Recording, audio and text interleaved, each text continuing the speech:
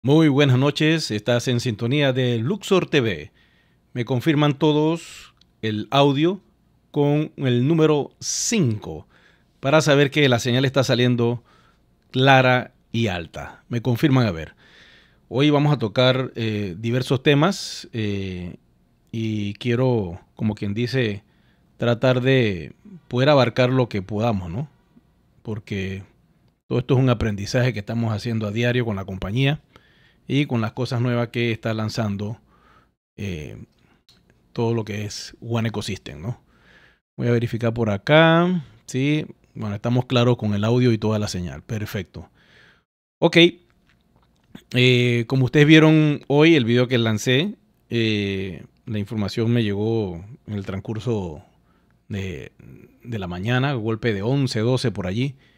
Igual puede suceder hoy que golpe de 11 de la mañana tengamos ya los primeros videos en las redes sociales.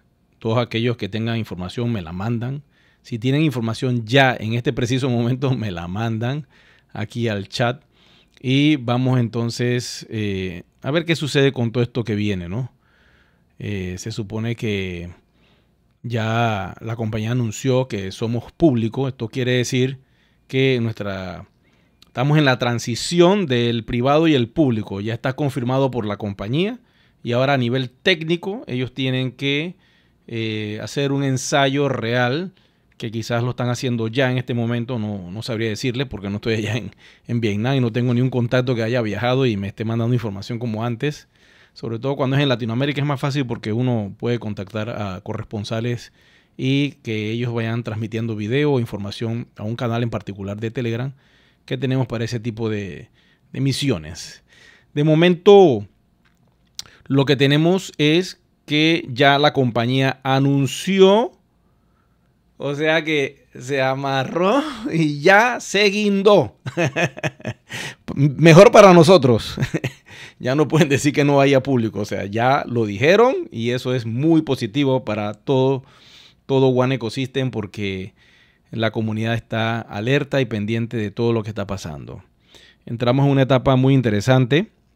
Ellos tenían esto muy callado. Sí había fuga de información, pero de nada sirve que un imán diga la información, aunque sea un diamante o hasta el mismo capitán de la red, ¿no? Porque la última palabra es del corporativo. Ellos son los que llevan adelante este empeño. Nosotros tenemos el 40%, sí, de todo lo que es la tecnología de monedas repartida en una comunidad. Pero ellos como compañía Fintech, ellos pueden desarrollar un sinfín de proyectos. Y el proyecto de la moneda, pues básicamente es lo que tiene la comunidad, pero lo más importante es que ellos puedan desarrollar toda clase de aplicativos para que la moneda empiece a adquirir valor. Valor en un camino que nace pues ya. Escasas 24 horas tenemos, se anunció esto y la moneda pues está todavía en su cuna, porque ni siquiera salió a hacer una primera transacción todavía. Eso puede que esté sucediendo ahora mismo en Vietnam. Hasta donde tengo entendido, eso es lo que iban a hacer.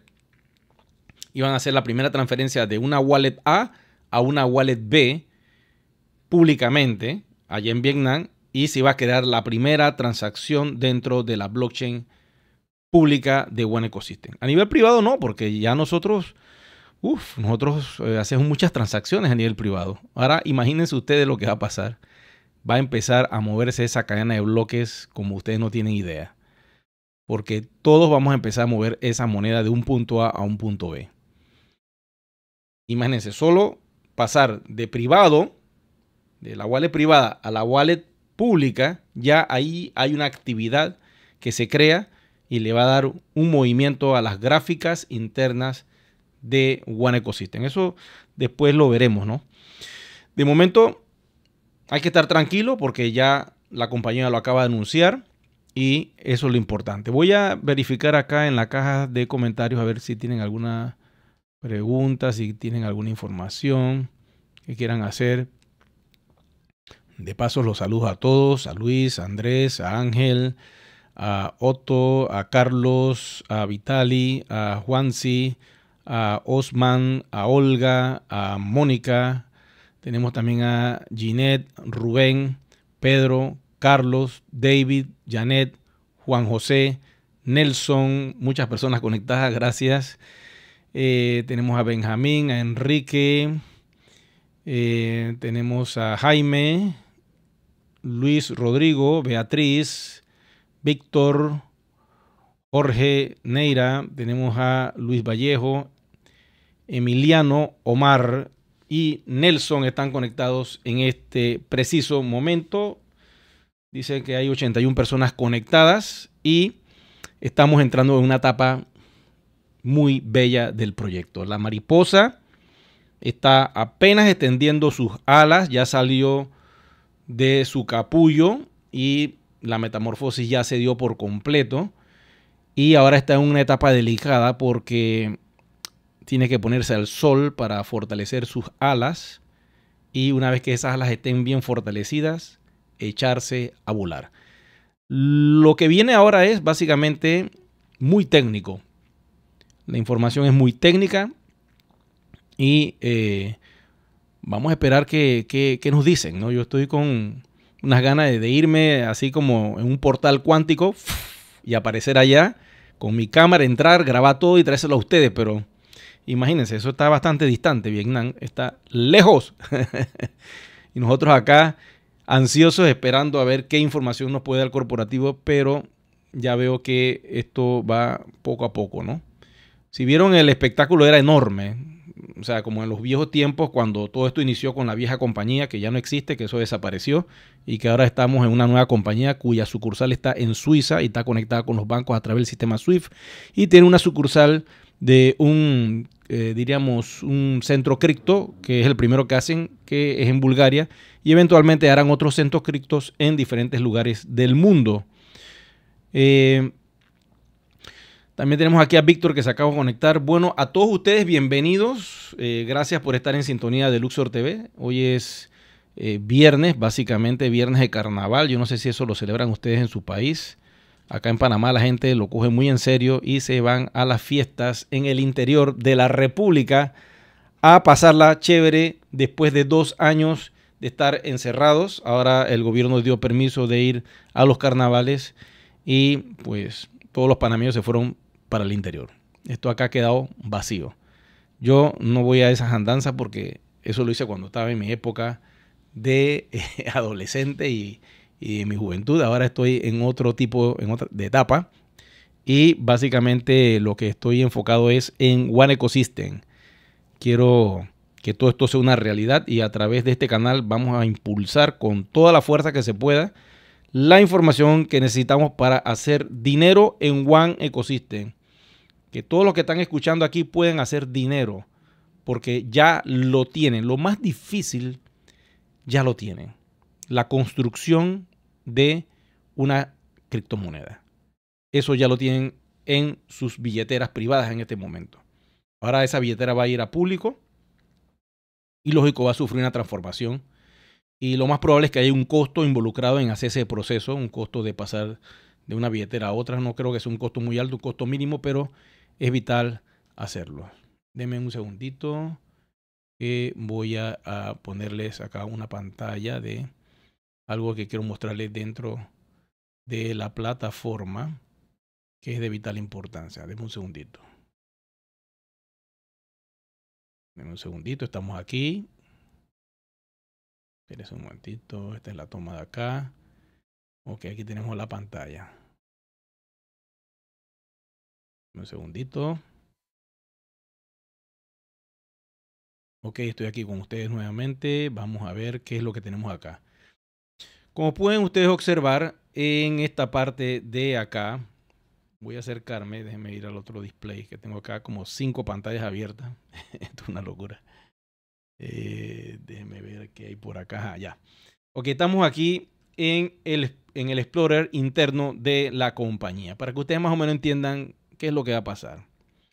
Esto que ven ustedes aquí, este número largo, se llama el hash. Y el hash es una transacción, un número que te deja el sistema que confirma que una moneda se pasó de un punto A a un punto B. En este caso, ustedes pueden ver la transacción aquí con la fecha y la hora, los segundos. Y básicamente esto está a nivel interno. Pueden ser transacciones de deal shaker, pueden ser transacciones internas de una wallet a otra. Es un movimiento interno. Acá podemos ver también las últimas transacciones en proceso de minería. Aquí podemos ver unas que otras monedas que se han minado dentro de la plataforma. Y es un movimiento pues que hay dentro del sistema. ¿Ok? Todo esto está sobre Ethereum, pero a nivel privado. Ahora lo que va a hacer la compañía es ir a una wallet externa a nivel público y tenemos que esperar cómo va a ser todo el sistema que van ellos a desarrollar y nos van a mostrar y nos van a decir cómo va a ser toda esta historia, ¿no?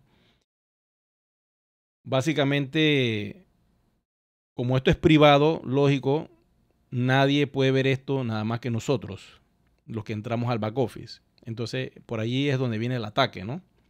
Porque no pueden ver realmente qué es lo que estamos haciendo nosotros. Y es una situación hipercentralizada, hipercontrolada. Pero quiero decirles que JP Morgan tiene un sistema parecido a nosotros. Ellos tienen su criptomoneda basada en Ethereum, montada sobre una blockchain privada, y están montando en capa 2 una blockchain de transacciones, que es lo que va a ver el usuario. Pero la moneda en sí va a estar escondida siempre a través de la blockchain privada de Ethereum. Entonces pudiera ser que algo así similar pudiera ser One Ecosystem, ¿no? Eso lo vamos a saber mañana cuando nos den información más detallada. Y el miércoles, recuerden que el miércoles vamos a tener a la presencia del capitán acá con nosotros, porque el miércoles Fuerza Latina, que nos dio los derechos de transmisión, nos va a permitir mandar todo el streaming que ellos van a hacer a través de LuxorTV para que la comunidad pueda enterarse de qué es lo que va a pasar con lo que viene y entender un poco hacia dónde vamos, cuál va a ser el norte. El capitán nos va a dar mucha información sobre ese tema y sobre todo se va a estar haciendo una traducción simultánea con una persona que hace las traducciones, y eso es lo importante, lo hace en tiempo real y lo hace muy bien. Jorge aquí tiene una carita, dice: la blockchain se beneficiará cuando la empresa migre todas las WAN que tenemos. Se va a ver un movimiento impresionante. Claro, solo hacer ese movimiento de privado a público va a crear un movimiento, y eso puede hasta subir el valor de la moneda. Quiero que sepan, porque hay un movimiento extraño ahí, ¿no? Que se hace enorme. Somos demasiados, imagínense, más de 6 millones de cuentas, 16 millones de cuentas hay ahora mismo creadas dentro del sistema. Supongamos que hay personas que tengan 2 cuentas, hay unas personas que tienen una cuenta, hay otras que tienen 20, otras pueden tener 50 y otras 100, que son los pocos. Y saquemos una mediana de 8 cuentas por persona. Si vies 16 millones entre 8, estamos hablando de una cifra de mínima de 2 millones. Mínima de 2 millones de seres humanos. Mínima. Yo estoy sacando una cifra de 8. Y puede suceder que la cifra sea de 4 o de 5, más o menos. La tasa media, ¿no? Porque ¿quiénes pueden tener más de 30 o 40 cuentas? Un diamante negro. ¿Y cuántos diamantes negros hay? Se cuentan con los dedos. ¿Cuántos diamantes azules hay que pudieron haber obtenido cuentas de 50, 40 cuentas? Se cruzan, los cuento con los dedos. Por eso mi tasa yo la voy a reducir. Si son 16 millones, vamos a hacer la cifra otra vez, la voy a reducir a una tasa de 4 cuentas, pues. 4 cuentas por persona, contando los que tienen una y los que tienen más de 10, y se saca una media, ¿no? Estaríamos hablando de una cifra de aproximadamente 4 millones de cuentas únicas, 4 millones de seres humanos con identidad digital. Eso es bastante pesado y es mucha información para un proyecto que inicia con su primer día hoy y que tiene una moneda que ya fue distribuida en 194 países hace 8 años. Es muy loco, ¿no? Pero el que entra hoy al proyecto dirá, bueno, ¿ustedes quiénes son? No los conocemos. Bueno, si te pones a buscar en las profundidades oceánicas de los abismos infernales de abajo, vas a encontrar algo por ahí que te puede asustar, pero eso ya es el pasado. Eso ya es historia, eso quedó atrás.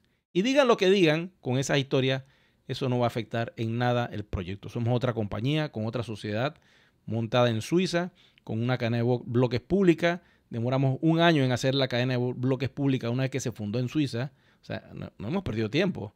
Todo el año pasado fue trabajo y trabajo y trabajo y trabajo. Desde que la compañía asumió el control, este nuevo equipo corporativo, y realizó la migración hace 2 años y medio y lanzó el CEO hace un año exclusivamente, no han parado de trabajar y lo que viene ahora, de aquí en adelante, es una locura y una bendición para aquellos que han creído en el proyecto. Voy a las preguntas si tienen por acá.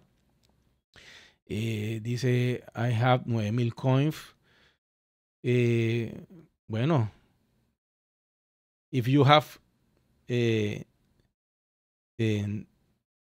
9,000 coins, por decirlo así, tienes bastantes monedas. Vamos a ver qué dice acá. Es Quique, está saludando desde Ecuador. Saludos, Quique. Jairo también, saludos desde Colombia. Tenemos a Luis García también acá conectado. Nadie puede faltar el miércoles, eso sí. Por eso me voy a conectar con ustedes el miércoles desde las 9:30 para ir conversando. Una vez que tengamos la señal ya directa, pues hacemos el enlace y vamos en directo con la información del capitán. Dice Ángeles, dice, buenas noches, Eric. Saludos, amigo. Una pregunta. Las personas que no tienen KIRS aprobado, ¿van a poder migrar a la plataforma nueva? Ahí está una pregunta interesante. ¿Qué tú crees que va a pasar? ¿Qué pasa con las personas que no tienen KIRS al día de hoy? ¿Qué está sucediendo con esas personas? No pueden hacer transferencias de una wallet a otra. El sistema no se los permite. Entonces, si tú no tienes el KIRS, te recomiendo que empieces a subirlo. No tienen que tener ni un tipo de miedo ni pensar que se van a quedar por fuera una vez que lancen la wallet pública y tú te quedas en privado esperando que se verifique tu KYC. Empieza a hacer eso ya. El sistema va a quedar abierto y va a quedar operativo. Claro, los que tienen todo el día son los primeros en hacer la migración o pasar de privado a público y van a tener ese beneficio de ser los primeros. Hay personas que ni siquiera han activado las cuentas, imagínense. Hay personas que todavía no pueden ni entrar a la cuenta porque no quieren pagar la validación digital. Y yo te digo algo, ¿qué tal si a la compañía se les ocurre, a la compañía se le puede ocurrir decir, damos 6 meses, y si en 6 meses, o en 8 meses, o en 4 meses, usted no se ponen las pilas y pasan todas sus monedas a la blockchain pública, pues pierden todo. Eso es una posibilidad que puede suceder. Y ya les digo por qué. Hay un timing y hay un tiempo para tener todas las monedas públicas. No es que ellos se van a quedar toda la eternidad, 4 o 5 años en público. No, señor. Eso no es así. Hay un deadline. Vamos a ver cuando nos saquen el roadmap. Ahí nos vamos a ver muchas cosas allí. Hay un deadline y el proyecto de intercambio o de swap o de lo que sea con otros proyectos, eso se tiene que dar, señores, tarde o temprano. No sabemos la fecha exactamente, pero yo sé que no te pueden dar 4 o 5 años ahí esperando a que tú algún día te despiertes. No. Te van a poner un deadline mínimo de 4 a 6 o a 8 meses. Escúchame lo que le estoy diciendo. Y después de ese deadline, el que no se montó en esta mariposa, pues se quedó, hermano. Se quedó como oruga y allí yo no sé qué va a hacer. Ahí se queda. Va a ser privada tu moneda, vas a tener que trabajar todo de forma privada. Y no vas a poder estar en una blockchain pública. Te quedaste, pues. Entonces, ¿qué estás esperando para ponerte las pilas y avanzar con todo el proyecto?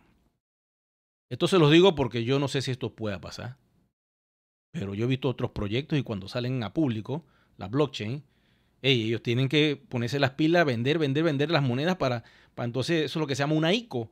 Acelerar, porque después ellos tienen que poder concretar ciertas cosas en el mundo de la cadena de bloques. No se pueden quedar ahí dormidos para toda la eternidad. Bueno, hay proyectos zombies. Les voy a decir cuál es un proyecto zombie. Vamos a ver si lo encuentro por aquí para que ustedes lo entiendan. Y ese proyecto se lanzó y todo. Y sigue operando. Y eso no quiere decir que el proyecto vaya a morir. No, nada. Ya la tecnología fue creada y una vez que se lanzó eso sigue solo. Porque recuerden que la cadena de bloques tiene una ventaja, que hay una inteligencia detrás, que es el blockchain. Eso puede trabajar solo una vez que se crea. Y ya tú no tienes que estar empujando nada. Eso es automático todo. Esa es la ventaja que tenemos con este sistema de blockchain.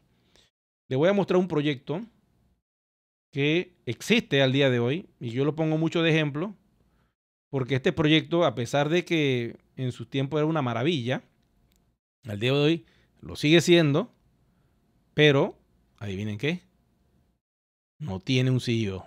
El CEO decidió irse y abandonar a todo el mundo y se fue con un montón de monedas cuando costaban $850 cada uno, liquidó a otra moneda que creo que fue a Bitcoin o Ethereum y dijo, me voy a desconectar, ahora soy un filántropo, me retiro, chao, bye bye, quédense con la blockchain y yo voy por fuera.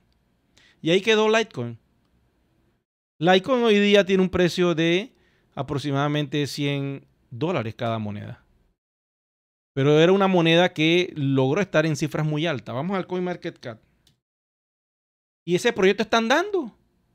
No tiene casi nada de comunidad. La gente utiliza esa cadena de bloques. ¿Sabes por qué? Porque su tiempo era 1000 veces más rápido que Ethereum y que Bitcoin. Y al día de hoy sigue siendo mucho más rápida. Hace un montón de transacciones. Y por eso es que esa tecnología todavía sigue viva. Pero mira que aquí ni en el CoinMarketCap veo, aquí está Litecoin, ¿ves? Veo esta moneda. Está a 101, subiendo. Pero si tú tienes 1.000.000 de Litecoin, ya tú te has hecho. Tú dices, ¿para qué las voy a cambiar a Bitcoin si mi proyecto es bueno, es fuerte, robusto y todavía es rápido? Y yo sé que mi rango está entre 50 y 100 dependiendo si Bitcoin sube o baja. Entonces, este es un proyecto interesante. Vamos a ver acá, a observar esto un momentico para que vean la historia. Miren aquí Litecoin cuando costaba $4. ¿Lo están viendo? Vamos a acercar un poquito acá. Vamos a un zoom. Cuando inició, costaba $2. Miren esto, ¿eh? Y eso fue en el 2013. Claro, Bitcoin sale en el 2009. Hace ¿cuántas transacciones por segundo? Está haciendo más o menos de 7 a 8 transacciones cada 10 minutos. Está bien, pero muy lento todavía. Al día de hoy eso es una tortuga, quiero decirles. Entonces sale Ethereum. Ethereum dobla la velocidad hasta 14 transacciones por segundo, 15 transacciones por segundo. Y lógico, la gente dice, wow, Ethereum es muy rápido. Nos dobló como proyecto. Pero sale Litecoin y Litecoin supera esas transacciones. Habría que buscar la parte técnica, pero sé que se fue arriba de, no sé, 500 o 1000 transacciones por segundo. Una locura para esa época. Y entonces, lógico, el proyecto comenzó a avanzar. Y cuando eso llegó a esta cifra, ¿ve? Aquí hay un máximo histórico, ¿ve? 300 y pico. Cuando Litecoin comienza a subir de precio, ¿qué sucede? Que la gente comienza a liquidar y el CEO se retira, pues. Y abandona el proyecto y lo deja por ahí descabezado. Y él se fue, pues, con un montón de monedas y eso quedó ahí andando. Y esa cadena de bloques sigue andando.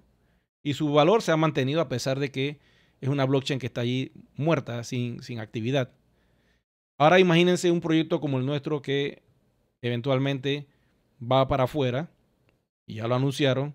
Y ahora es que a nivel técnico, pues esto comienza a trabajar. Voy a ver por acá qué otra cosa tiene. Dice.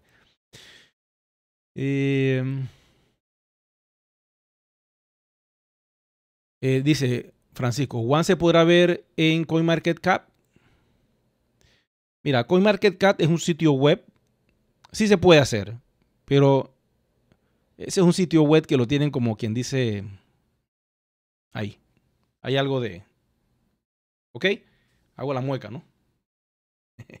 Entonces, claro, no es necesario que esté allí. Hay otros sitios donde puede estar. fácilmente. Ya veremos la estrategia que va a hacer la compañía. Hoy es el primer día de vida. Si lanzaron la blockchain allá, o hoy en este preciso momento están haciendo la prueba de transferir las primeras monedas WAN de un punto A a un punto B en un P2P. Hoy, en este preciso momento, en Vietnam, si están haciendo eso, bueno, ahí veremos la foto después, los videos. Y los aplausos de, la primera transacción. Es el primer día o segundo día que la moneda está viva. Hay que ahora empezar de cero. Imagínate que tú acabas de entrar hoy al proyecto. Eso es lo que yo quiero que tengan en mente. Olvídense de los 8 años. Ese trabajo que se hizo fue un trabajo de red específicamente. Pues llevar ese conocimiento, esa educación a una masa humana en 194 países, sembrar esas semillas, esperar que esas semillas crezcan internamente dentro de la tierra, echen sus raíces y poco a poco comienzan a subir a la superficie. Y ahora mismo esas semillas ni siquiera han salido. Todos ustedes son semillas que están dentro de la tierra ahora mismo. No han salido y no han hecho absolutamente nada de la red porque nunca les interesó hacer nada de eso. Entraron por el conocimiento, entraron por la promoción de los tokens, las fichas promocionales que tenía la compañía y ahora tienen un poder dentro de esa semilla porque una semilla contiene toda una vida, un árbol enorme. Imagínense, agarren un árbol grande en sus países. Acá en Panamá un árbol de mango es un árbol grande. Produce muchos mangos deliciosos. Yo no sé si se llama mango allá en sus países, no sé. Pero es una fruta muy jugosa, tropical y deliciosa con una pepa grande. Cuando tú siembras eso, la metes a 3, 4 pies de profundidad, la dejas allí y ella con el tiempo va a crecer. Puede que se seque y se pudre y no crezca. Eso puede pasar. Pero puede ser que germine y comienza a crecer.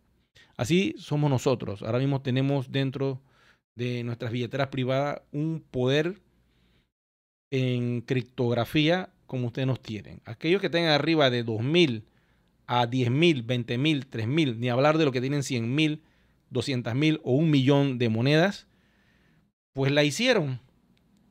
Si nada más tienes 100, 200, 300, bueno, está bien, tienes algo. Ya no hay WAN. Se acabó. Los WAN se acabaron. Piensen en eso. No, que yo lo voy a minar otra vez. Eso se acabó, mi amigo, mi amiga. Ese mundo, ese universo donde las fichas promocionales se regalaban, se acabó. Y una vez que la blockchain sea pública, eso no se puede hacer más.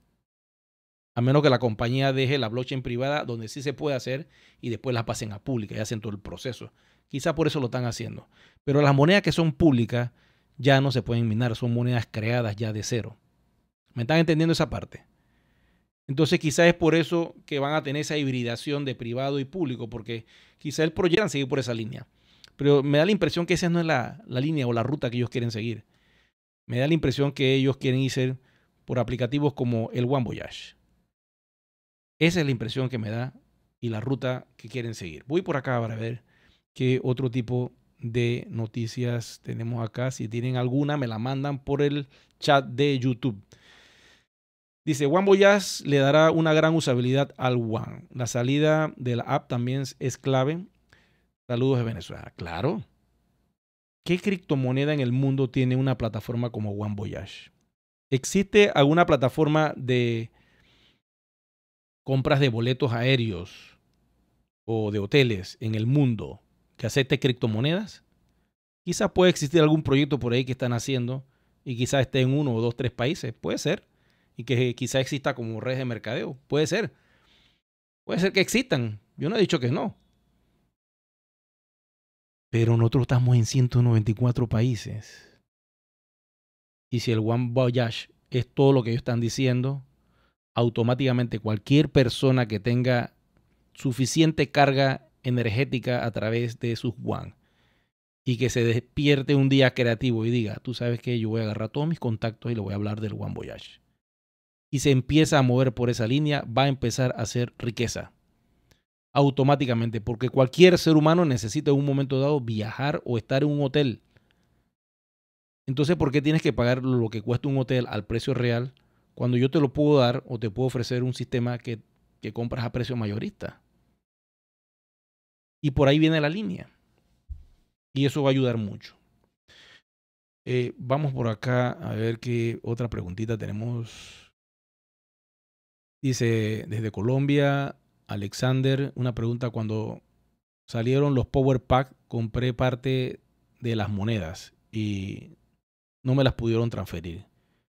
Porque el usuario que las tiene, pues, tiene un paquete ProTrader y por ende, como no tiene el paquete Tycoon, que es el que permite transferir las monedas libremente, cuando abrieron el compás, entonces tus monedas están atrapadas. Eso es delicado. Les voy a confesar algo. Hay una situación que se ha estado hablando con la compañía, los grandes líderes, para ver si permiten que se puedan transferir todas las monedas a una sola cuenta de forma privada y sin costo de gas. Se está peleando para eso. Yo no le puedo certificar ni decirle a ustedes, está comprobado al 100% que eso va a ser así. Pero lo que se quiere hacer es que llegar a un consenso con la comunidad para que podamos hacer esa transferencia libremente de todas nuestras cuentas a una posición en particular, que pudiera ser la primera cuenta que tú tienes, y migres todas tus monedas a esa posición. Si eso es así, bueno, nos vamos a salvar muchos y posiblemente esto beneficie mucho a la comunidad. Pero si hay un costo de gas, porque recuerden que el gas lo estamos pagando nosotros cuando lo compramos, pero no es gratis. O sea, a la compañía, aunque sea privada, le tiene que pagar Ethereum gas. Entiendan esto, ese gas no es privado. Esta blockchain no es nuestra. Eso es algo que tienen que entender. Esta blockchain es del protocolo de Ethereum.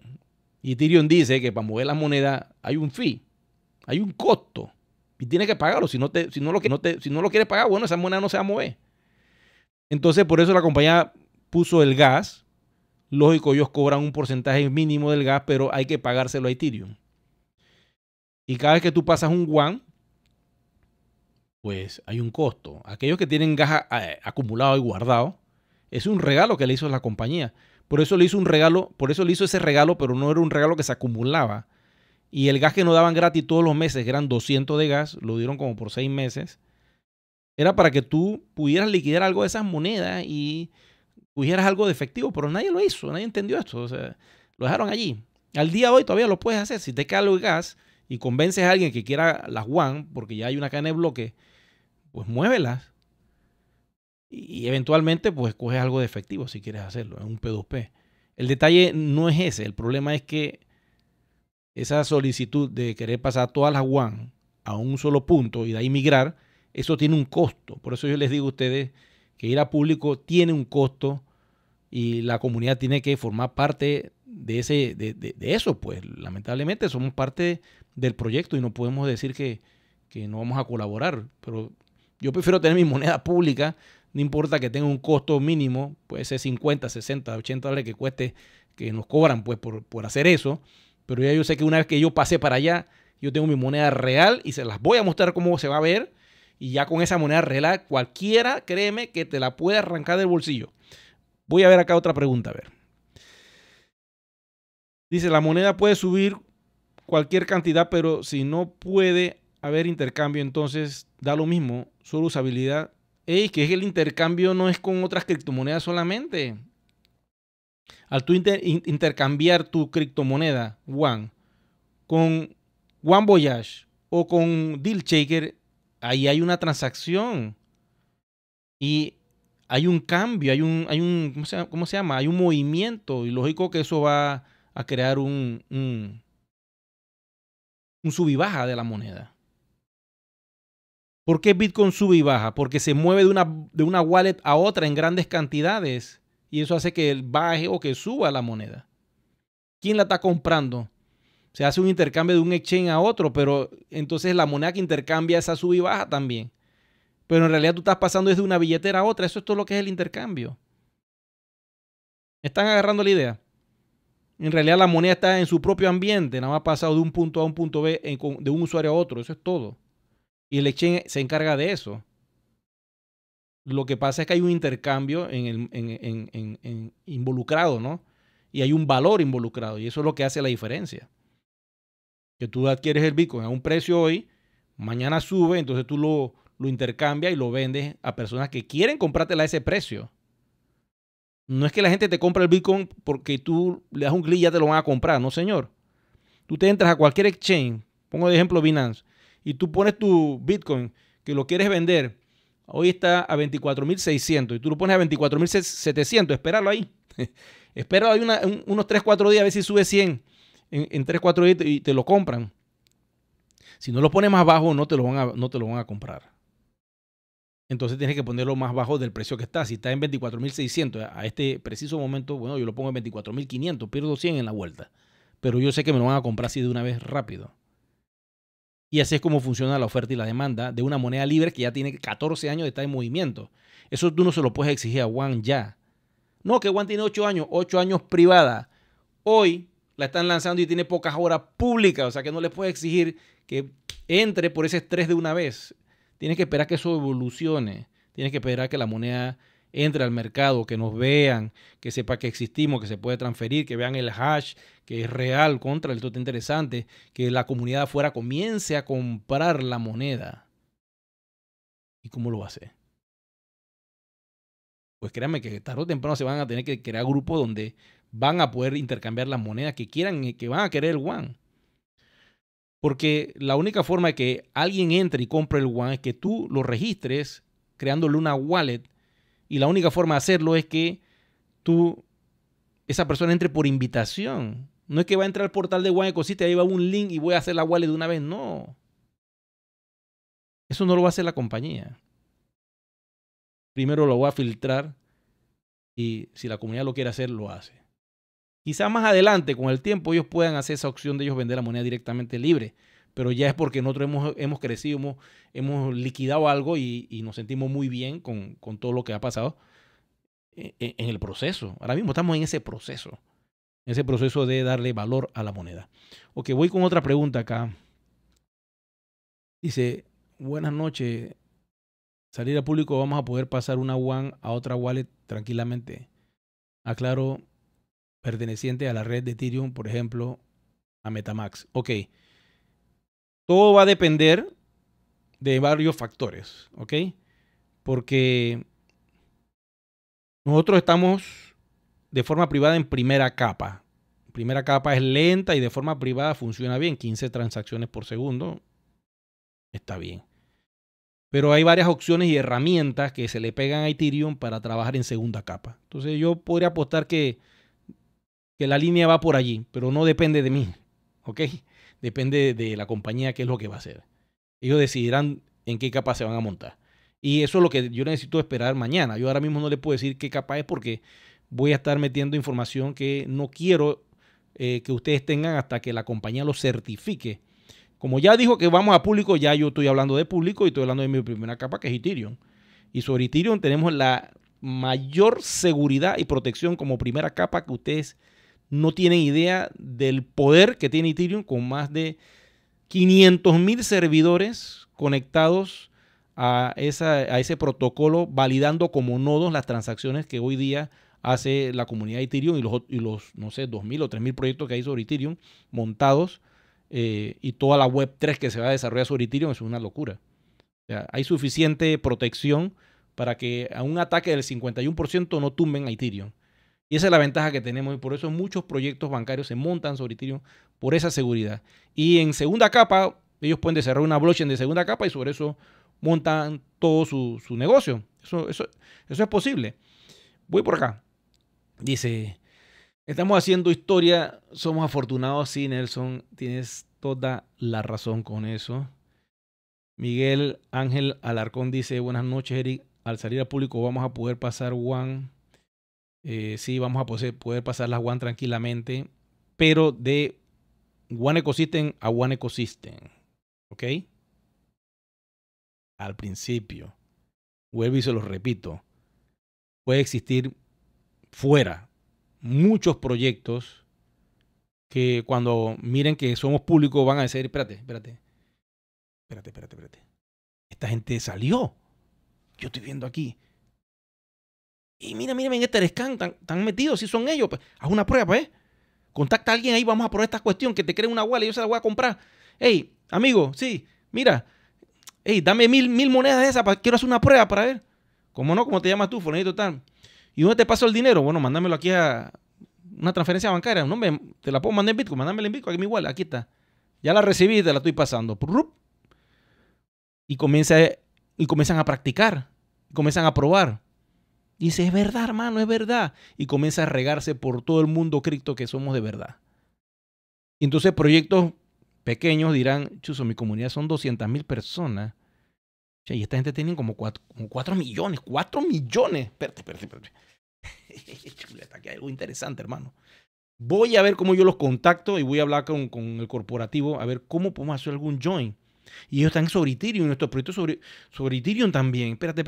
Vamos a ver qué hacemos allí, qué negocio interesante podemos hacer. Y entonces en estos proyectos van a empezar a llamar, van a empezar a rogar entrar a One Ecosystem porque no somos 50,000 socios. Somos más de 4 millones de almas que tenemos One y no estamos en 20 países. Estamos en 194 países. Y eso es algo que usted tiene que grabarse. Ese fue el sacrificio de la vieja compañía y de todo lo que le hicieron y todo el desastre y toda la mala publicidad. Aguantarse eso por 8 años. Ahora, ¿qué van a decir? Que somos públicos. Entonces, al principio va a ser de wallet a wallet. MetaMask es un proyecto que se conecta con todo lo que es Ethereum. También está Polygon, que es otro proyecto. Hay muchos proyectos que están pegados a la cadena de bloques de Ethereum y han desarrollado sistemas de capa 2, han desarrollado wallets. Entonces, esas son las cosas que nos permite este universo del protocolo de Ethereum. Vamos acá, dice, se cortó el envío. No sé qué me estás hablando con el envío. Puede ser que la transmisión en algún momento se pueda caer. Eso pasa al principio. Ahora mismo tengo el botón verde aquí en la consola de OBS, que es un sistema de transmisión profesional, y open source, que también es como un sistema público abierto, como si fuera una blockchain pública abierta. No tiene ningún costo y es un sistema fabuloso. Ahora mismo está en verde y estamos bien y no hay fatiga del procesador. A ver, está en 23 grados la temperatura. No creo que se vaya a caer la señal. Vamos por acá. Dice, buenas noches, cordiales saludos en México. Saludo, Pinis de México. Juan José pregunta por acá. Espérense un momentito, déjame, que hay bastante cosa aquí en el chat y yo quiero dar la información a ustedes para que estén claros. Voy a ir poniendo de fondo lo de Ethereum. Mientras tanto, ¿qué dice acá? Jane dice, Eric, o sea que cuando tengamos que pasar nuestras monedas, nuestras cuentas al blockchain público, tenemos que pagar el gas. No tanto el gas, porque eso es algo que ese traslado lo va a asumir la compañía, pero sí te puedo decir que puede existir un cargo anual por tener una wallet y que lo hagan por lo de la migración. Eso puede pasar, que de repente te pongan que tenga un costo de 60 o 70 euros, por decir un ejemplo, y que la mitad la pagas en One y la otra mitad con los euros de la plataforma. Y la cuenta principal, pues, es la que va a sufrir esa transformación porque es la wallet principal. Y quizás las wallets de abajo cobren un fee menor, porque quizás eso sea lo que ellos quieran determinar en un momento. Eso pudiera pasar. Pero básicamente porque hay un costo en hacerse público, tanto para los IMAs, que son el 40%, tanto como para la compañía. Eso no es gratis. Ellos tienen que fondear la moneda con Ether y pagar eso, ¿me entiendes? Por eso es que ir a público no es fácil para ningún proyecto, y menos un proyecto que ya tiene un valor marcado. Y eso es lo que yo quiero que entiendan. Si hubiéramos arrancado un centavo y hubiéramos estado público, todo hubiera sido más fácil y hubiéramos crecido con el tiempo. Pero tenemos que haber esperado por lo menos 8 años para tener el valor que One tiene hoy día. Ahora la pregunta es, ¿tú te hubieras aguantado 8 años si sabes que puedes cambiar One en cuestión de segundos a Bitcoin o a cualquier otra cripto? Hace rato, cuando One hubiera subido a 25 centavos, las fumigas. Toda, y no tendrías nada al día de hoy. Esto es como un plazo fijo que hemos puesto por 8 años y hemos aguantado por 8 años. Y ahora vamos a recibir dividendos. Pero poco a poco. No esperen que se van a hacer millonarios de la noche a la mañana. No, no de esa forma. Pero con todo lo que está desarrollando la compañía, si te pones a la par de correr a la velocidad que vaya ese tren y comienzas a aprovechar todas las ofertas que ellos están haciendo, porque las 3 aplicaciones que van a lanzar son de la compañía, derecho de marca propia de ellos. One Forex, One Vita y One Voyage, donde involucran a los IMA para partir ese pastel al 50% en todo lo que eso se desarrolle. En el caso del One Forex sería 50% en todo lo que es el desarrollo de las membresías. La moneda, como ahora es pública, yo no sé, puede pasar algo más adelante. No quiero decirlo porque tenemos que esperar que el One Forex salga a flote. Pero una vez que la moneda es pública, ellos pueden decidir cosas dentro del One Forex utilizando la moneda si ellos quieren así. Pero hay que darle tiempo para que la moneda crezca, gane confianza en el mercado y otros proyectos se sumen con nosotros. Nada más se lo pongo así. Supongamos que hay un proyecto de criptografía de X o Y tecnología, una moneda X, y se dio cuenta que One ya es real, que One Ecosystem tiene una comunidad muy grande, diversificada, y ellos quieren entrar allí. Entonces ellos van a llamar al corporativo. Y es que no le han hecho llamadas ya de hace rato. Y el corporativo les ha estado diciendo, calma, calma, calma. Ya vamos, pero tenemos una planificación. Ya vamos, pero aguante. Porque es que nuestro proyecto es muy ambicioso. Y ténganlo claro, lo que quiere la compañía es conectar todos los bancos con One Ecosystem en los 194 países. Y todos los gobiernos que usen nuestra moneda. Es una locura. Muy ambicioso. Pero vamos a empezar con los primeros países, los países más grandes, a hacer esta realidad y hacer contratos con naciones, así como El Salvador la hizo con Bitcoin. One Ecosystem en Panamá, donde salga la ley, yo voy a ver cómo registro esa moneda aquí en Panamá, de alguna manera. Y una vez que podamos hacer eso en Panamá, lo pueden hacer en otros países, México, Brasil, India, la India, que son países enormes que tienen muchas monedas y que también hay poblaciones enormes allí. Y eso es lo que viene, pero antes de poder hacer todo eso, la moneda tenía que estar pública. Y por eso es que estamos a público. Porque un gobierno quiere una moneda que sea estable. Tampoco es una moneda que la estén liquidando por allí, así como si fuera Alcacerse o como si fuera una cerveza o una soda. Los gobiernos quieren estabilidad, quieren una moneda regulada, que toda la comunidad tenga su KYC, que todo esté andando en orden. Eso es lo que quiere un gobierno. Y eso es lo que quieren los bancos también. Proyectos de criptografía que sean así. Y por eso han puesto la atención mucho en Ethereum, muchos bancos, porque ellos saben que Ethereum busca y también está persiguiendo ser regulada. Ok, voy con más información por acá. Dice, Binance es un exchange. Mira, ese exchange tiene un problema con el norte. Correcto. ¿Ok? ¿Me vieron la mueca? Ese es el problema. Y ellos no quieren nada con eso, con esa tecnología de ellos. Porque estamos a punto de hizo un conflicto. Dios nos agarre confesado. Y eso puede pasar en cualquier momento. Ustedes han visto las noticias, por ahí están circulando cosas. No quiero entrar en esos temas porque este canal podemos hablar de esas cosas más adelante, ya cuando estemos bien fondeados. De momento vamos a tratar de despertarlos a ustedes para que se levanten y empecemos a trabajar para darle uso a nuestro One. Pero las cosas están muy calientes por esa zona y le están tirando a matar a ese exchange que dicen por allí.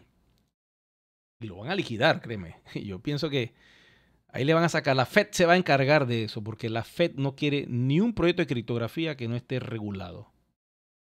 Y en Estados Unidos, eso es duro, hermano. Es duro, es duro, es duro. Porque ni los propios exchange gringos que están allí están luchando para poder entrar en la regulación.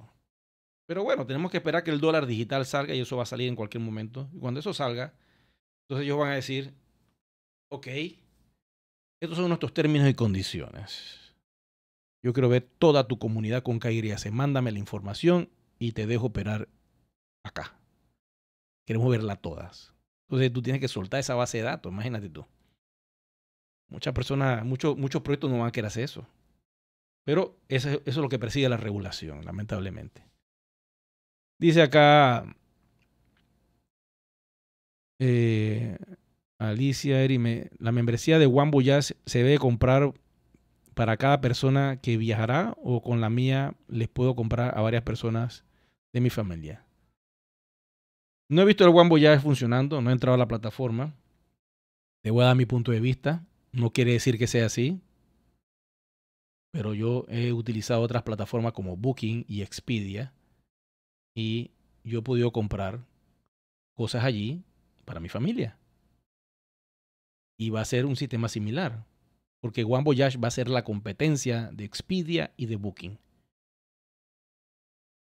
Ya tienen una comunidad cautiva y va a ser una plataforma que va a utilizar One. Y vamos a ver qué pasa, ¿no? Esto es un experimento, pero yo sé que nos va a ir súper bien, porque esta plataforma tiene 25 años de desarrollo y el mayorista que se asoció con One Ecosystem en un join no se va a meter en algo donde va a perder plata, créeme. Si se arriesgó a meterse con One Ecosystem es porque ha visto toda la compañía, conoce todo. Y si va en ese joint venture es porque está clarito hacia dónde va. No va a poner su tecnología y todos sus contactos que ha hecho por 25 años para fusilarlo y quemarlo con una mala reputación. Para nada. Vamos por acá a ver qué dice Rosa Adela. ¿Y cómo va a ser el intercambio con los pares de monedas? Como sabemos, cuando podemos cambiar con esos pares, nos van a enseñar a hacerlo. Porque el intercambio todavía no se va a dar. El intercambio significa exchange, que tú vas a cambiar tus One por otras cripto. Eso todavía no va a salir. Lo que se ha hecho público es la cadena de bloques, la tecnología, para que las personas vean que somos de verdad, somos una criptomoneda real. Lo que tú puedes hacer es un P2P, que es transferir de una billetera de tu móvil a otro móvil y arreglar con el otro cristiano o con la otra cristiana algo por debajo de la mesa y llegar a un acuerdo, como hace cualquier proyecto de criptografía al día de hoy que no quiere pagar un exchange porque es muy costoso. Ahí no tiene costo, nada más lo que vale la transferencia a través del gas o el sistema de comisión que quiera cobrar la blockchain, ¿no? Básicamente eso lo puedes hacer ya ahora mismo en este preciso momento a nivel privado. Entonces, estamos en ese proceso. Claro, cuando ya la compañía lanza un proyecto de exchange, no sabemos cuándo va a ser eso y no quiero decirles una fecha porque para eso viene el roadmap. Recuerden que si el exchange saliera en 3 meses, se acabó One Voyage, se acabó Deal Shaker, se acabó One Forex y se acabó One Vita. ¿Sí o no? Si yo le digo a usted, salió el exchange, no van a hacer nada. Agarran y se van y sus monedas y las fusilan todas por fiat y se desconectan de este proyecto. Y queda un proyecto zombie. Como pasan con todos los proyectos, pasan por eso. Se mueren. Las comunidades se reducen. A nada. Ni siquiera Bitcoin tiene comunidad. Ah, no, que sí. Mentira. El que está metido en Bitcoin es por el bill fiat. Porque va a comprar su Bitcoin barato, va a esperar un rato y lo va a liquidar cuando esté bien caro. Por eso es que entra Bitcoin. Solo por eso. No es porque un holder. Yo soy un holder. Yo soy una ballena. Mentira. Las ballenas que tienen sus Bitcoin nunca lo han cambiado y lo mantienen ahí por años. Porque ellos no están pensando en 2, 3 años. Ellos están pensando cuando el Bitcoin cueste $1.000.000. Y eso va a pasar tarde o temprano. Porque Bitcoin como proyecto murió. O sea, como P2P, eso no sirve para nada. Lento, perezoso, moneda muy cara, no sirve para los comercios, cambia muy rápido, no me funciona.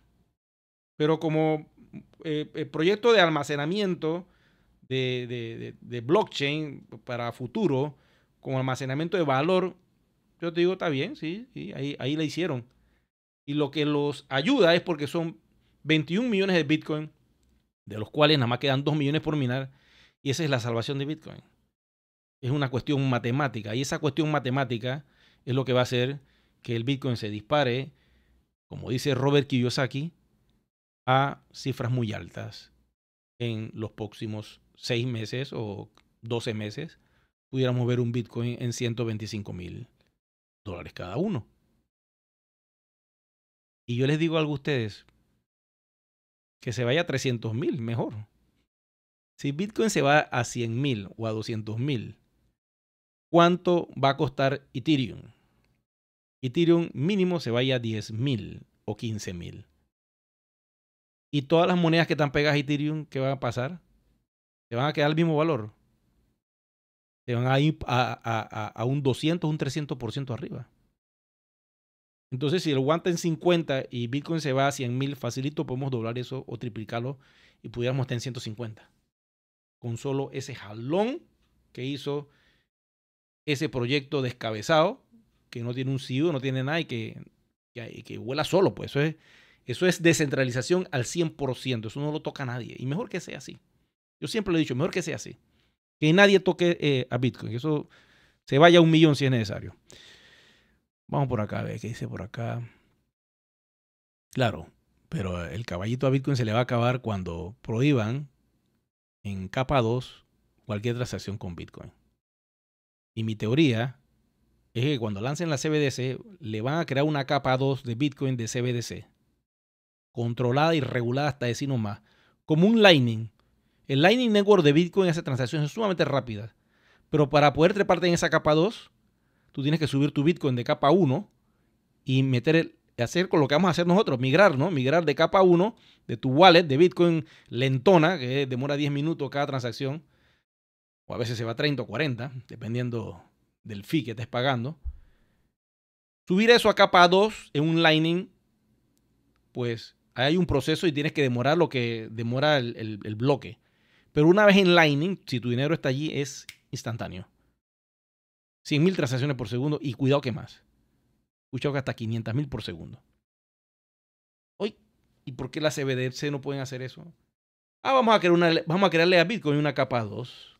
Y todo lo que esté montado sobre Bitcoin en capa 2, para usar nuestro sistema Fiat, va a tener el sello Kosher de KYC y todo aprobado, una wallet especial que va a ser capa 2. Entonces el Bitcoin que se monta ahí ya saben que está regulado, paga impuestos y está todo controlado. Es la única forma de poder tratar de gobernar un poco a Bitcoin. Pero en capa 1 nadie jamás lo va a poder controlar. Vamos por acá a ver. Dice Eri, te mandé por WhatsApp un video de hace un poco momento del CEO. Oye, esto está bueno, déjame buscar aquí el WhatsApp. Acá está. Vamos a ver qué hay por ahí. Uy, madre mía, esto es un... Pero está en Facebook. Vamos a ver si puedo jalar la información. Vamos a abrirla. Y voy a tirarla de una vez acá. Déjame ver, hacerlo de una vez. Aquí la estoy tirando. Voy a ver si le meto audio. Vamos a ver si tengo que subir el audio aquí. Vamos a ver si... I think you need to hear this again. No more missing opportunities to profit from the strong momentum of the movement of the crypto market, ladies and gentlemen. Ok, tal sigo hablando. Vamos a ver qué dice. Voy a escucharlo And the todo. balance is immediately there. The transaction Las transacciones. is in the list and being processed in moments. Now, you can go to trade page. Este es el OneForex, ¿ve? You can pick your desired crypto pair that you wish to trade. In the spot trading page, you will find a Es el simple OneForex. menu Interesante, ¿eh? to set up the purchase that you desire. You can track the current price as well as the movement from the chart. Ok, se puede traquear el precio del momento Set up the order easily. y ejecutar la orden, ¿no? First, En tiempo real. choose the exact amount in stable cryptocurrency that you want to spend. Está interesante It's esto, ¿eh? essential to make sure that this Bueno, esta amount is información available está in your corriendo, wallet. vuelvo y les repito, está The pasando next field, en tiempo real, en el sentido de que este video lo pudieron haber subido hace escasos minutos y son las 12:30 de la mañana allá en Vietnam, ¿no?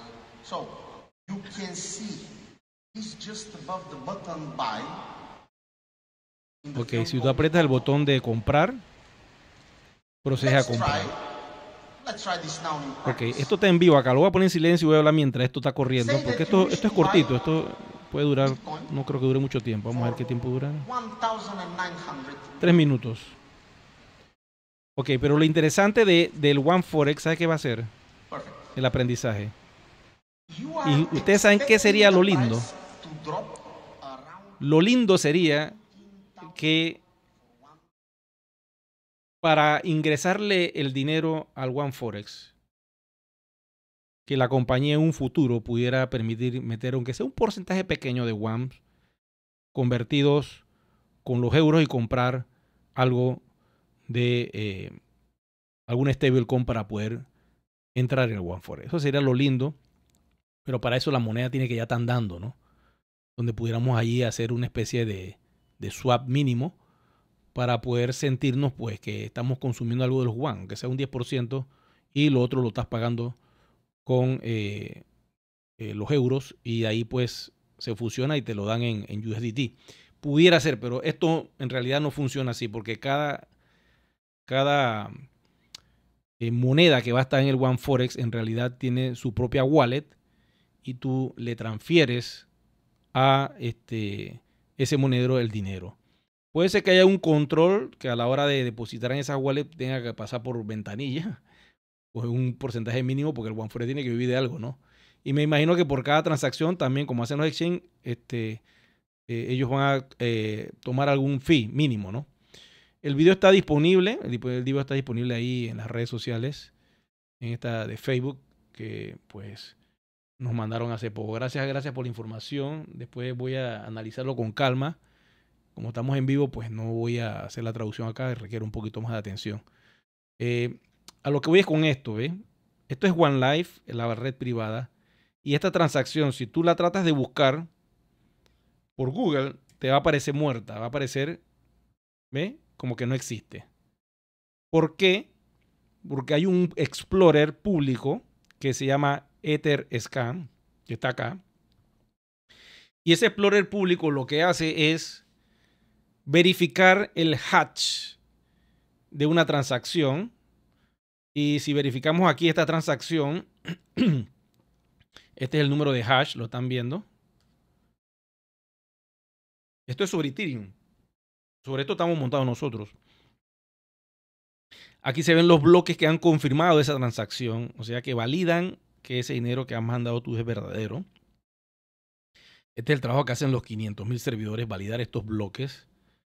Y hay una recompensa interna que por tú tener esos servidores trabajando con una cantidad de Ether, que lo mínimo son 32 Ether, te dan una recompensa que está entre el 6 y el 8% mensual de ese dinero. Mucho más que un plazo fijo, porque te lo pagan todos los meses. No es anual y lo dividen entre 12, no, esto es mensual. Y aquí está el tiempo de duración, y esto es lo que nosotros vamos a tener reflejado en este caso a través de la primera capa. Si tuviéramos público con la primera capa. Si fuéramos a una segunda capa, que pudiera ser, en este caso pongo aquí Matic, pudiera ser una segunda capa, entonces veríamos las transacciones por acá, ¿ves? Y como esto está pegado a Ethereum también, nada más que en segunda capa se va arriba de 7.000 transacciones por segundo. En la capa 1 va a 15 transacciones por segundo, mucho más lento.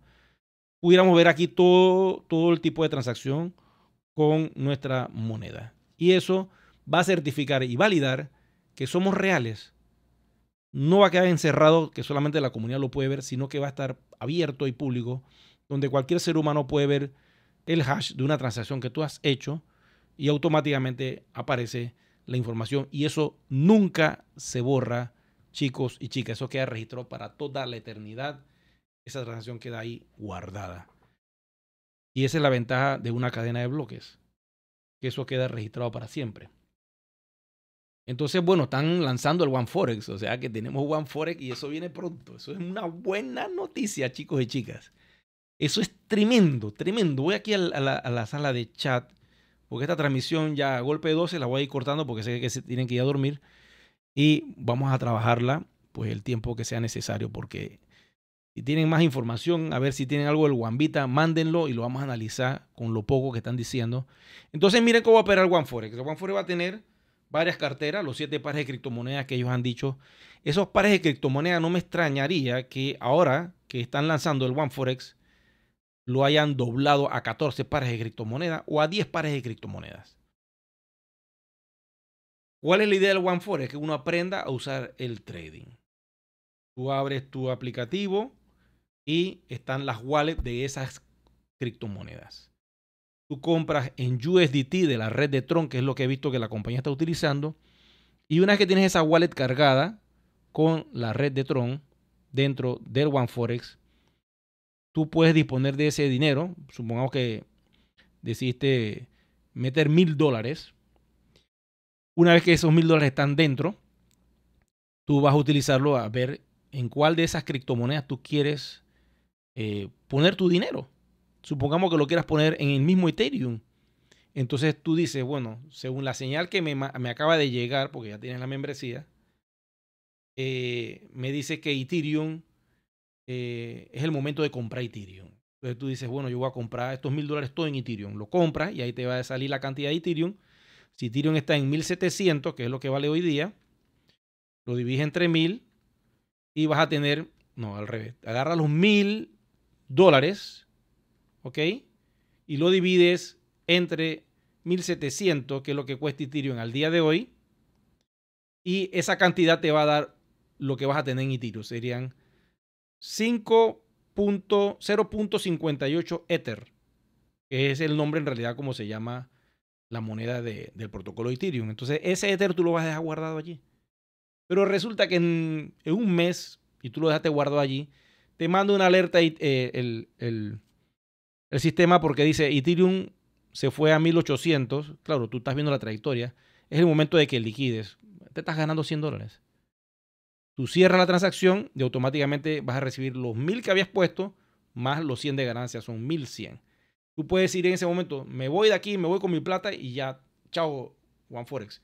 O sigues operando dentro de la plataforma. Todo con señales que te envía el sistema. Las señales que mande OneForex es lo que tú vas a vender a las personas que quieren entrar a hacer trading por primera vez. Esa señal, tú vendes la membresía que va a tener X precio, ya sabremos los precios, nos lo dirán más adelante, y las ventajas que tiene cada módulo. Y al tú vender eso, tú recibes una comisión que te da el binario y te sube a tu cuenta como euro. Esa comisión la puedes cambiar y hacerla líquida. Todos los euros dentro de la plataforma al día de hoy se pueden hacer líquido. O sea, lo puedes sacar del sistema que tiene la compañía a través de wallets externas. Lo puedes sacar a Bitcoin o a USDT. Pero primordialmente a Bitcoin te lo permiten sacar. Entonces, todo lo que tú recojas de comisiones, de lo que hagas en el One Voyage, en el One Forex, en el One Vita o en el Deal Shaker, todos esos euros los vas a poder liquidar instantáneamente. O sea, ya lo puedes hacer, no de ahora, estamos hablando de hace 2 años cuando se hizo la migración, ya eso se podía hacer y se sigue pudiendo hacer. Voy acá con preguntas, dice Eric. Saludos Alejandro, allá donde estés, en Perú.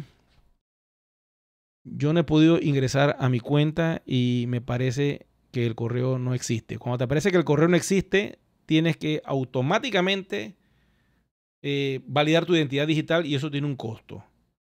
Por lo general, si lo haces directo, tengo un video que explico cómo hacerlo. Si lo haces directo, pues te va a salir entre como $40 más o menos, porque hay una comisión de envío que cobra Bitcoin por ese asunto. Y bueno, eso tienes que asumirlo tú. Y te activan la cuenta de una vez. Puede ser que tengas la suerte y mandes tus documentos de KYC informando cuáles son tus cuentas, si tú tienes todo al día o si tienes el KYC aprobado o también pending en el servidor pasado, ellos vean y no te cobren nada y te lo den free. Eso puede pasar. Hay que hacerlo. Hay que hacer el intento. Vuelvo y repito. Están aprobando las cosas muy rápido. Dice acá Quique Abad, a partir de este 20 de febrero empieza una nueva historia para todos los tenedores de One. Felicidades a todos quienes confiamos en el proceso. Gracias, Quique. Felicidades a ti también allí donde estás. Efectivamente, todo cambia ahora. O sea, las reglas del juego cambian y va a depender de ti hacer algo de dinero con lo que tienes. Ya tienes la parte la más importante, el 50% ya lo tienes, que son tus One. Y ahora lo que te toca es moverte, ¿no? Y ponernos activos. Y eso lo vamos a hacer en este canal. Poco a poco vamos a ir dándole la información de cómo hacer la red, cómo hacer una presentación, cómo cerrar un negocio, cómo empezar a tener ingresos de este proyecto. Dice acá un amigo que nos escribe en ruso. Voy a buscar aquí la traducción, a ver si aparece el sistema de traducción. Tenemos acá también a Víctor mandando saludos, a Gustavo también. ¿Sabes algo del cash account que está en reserve? El cash reserve, voy a hablar un poquito de eso para que lo entiendan, porque muchas personas piensan que ese dinero se perdió. Eso era de la wallet anterior, de efectivo. Esa wallet también era líquida en ese entonces. Con eso tú podías comprar los módulos de educación. Podías también sacarlos con transferencias bancarias. Yo hice un par de transferencias cuando se podía. Cuando se hace la migración, se decidió que ese cash reserve no se iba a utilizar para comprar los módulos de educación nuevos, porque había muchos líderes que tenían millones, bueno, no millones, demasiado, tenían 50,000, 30,000. Yo quedé con casi $2,000 atrapado allí, y iban a utilizar ese dinero y no iban a hacer la red, iban a entorpecer el trabajo de los que sí querían hacerla, que estaban comprometidos vendiendo paquetes por fuera con ese dinero. Entonces, para evitar ese enredo de los que se habían ido, peleado y que tenían ese cash reserve, que lo podían utilizar para eso, que de hecho lo estaban haciendo, se decidió entonces poner ese cash reserve para pagar solo el 25% de los paquetes educativos. Pagar el 25% del gas que compras. Y eso está activo al día de hoy. Y esperemos que se pueda pagar el 25% con ese cash reserve. Quizás de los módulos que van a sacar podríamos decir, del One Forex, o lo que van a sacar del One Vita, no sabemos. Esa parte ahí sí no lo sé si se va a poder utilizar ese cash reserve. Pero ese cash reserve está atrapado solamente para aquel que va a hacer la red lo pueda reutilizar nuevamente a un 25%. Ya veremos más adelante si eso se puede hacer. De momento solo aplica al One Academy y al gas. Entonces se creó la wallet caliente que ya no se llama cash reserve, sino que se llama wallet cash. Y todo el dinero que entre allí lo puedes convertir a Bitcoin instantáneamente. Lo transfieres. Por lo general, la compañía paga siempre los lunes de cada día, paga comisiones y paga los withdraws que tú hagas. Entonces, tú lo puedes hacer un viernes, un sábado, y el lunes ya tienes esa plata depositada en tu wallet externa. Así funciona. Yo lo he comprobado, lo he hecho. Yo tengo unos videos por ahí que se han creado sobre ese sistema. Dice, la moneda comienza a subir de valores. Puede ser, puede ser. Ahora que vamos a público tenemos que ver qué sucede. Como todos somos holder, cuando una moneda se holdea, ¿qué es lo que pasa? Comienza a subir. Comienza a subir. Si nadie hiciera transacciones con Bitcoin y todo el mundo trancara el Bitcoin comienza a subir automáticamente. Eso es lo que hacen las ballenas. Compran un montón de Bitcoin, lo guardan y no lo tocan más. Lo dejan allí para siempre. Y esperan. Ellos llegará un momento donde van a liquidar. Cuando ellos empiezan a liquidar el Bitcoin comienza a caer. Y eso es lo que pasa con las criptomonedas. Mientras más se mantienen, más crecen. Mientras más se usen y se transaccionen con otras, se van desgastando y se desaparecen. Dice Juan José, Eric, si los hoteles de One Voyage tienen una wallet, aumentaría de un solo golpe 2.5 millones agregados a la comunidad de One Ecosystem. Bueno, es que el detalle, Juan José, es que no todo el mundo va a salir a viajar. O sea, esa es otra cosa que tenemos que tener en cuenta. No es que yo tengo el One Voyage y ya voy a comprar y me voy de viaje ya de una vez. No. En el caso mío, yo voy a ver qué hoteles están en mi país. Lo primero que voy a hacer, y voy a hacer turismo interno y voy a empezar a usar la plataforma para ver cómo es el asunto y entender cómo opera.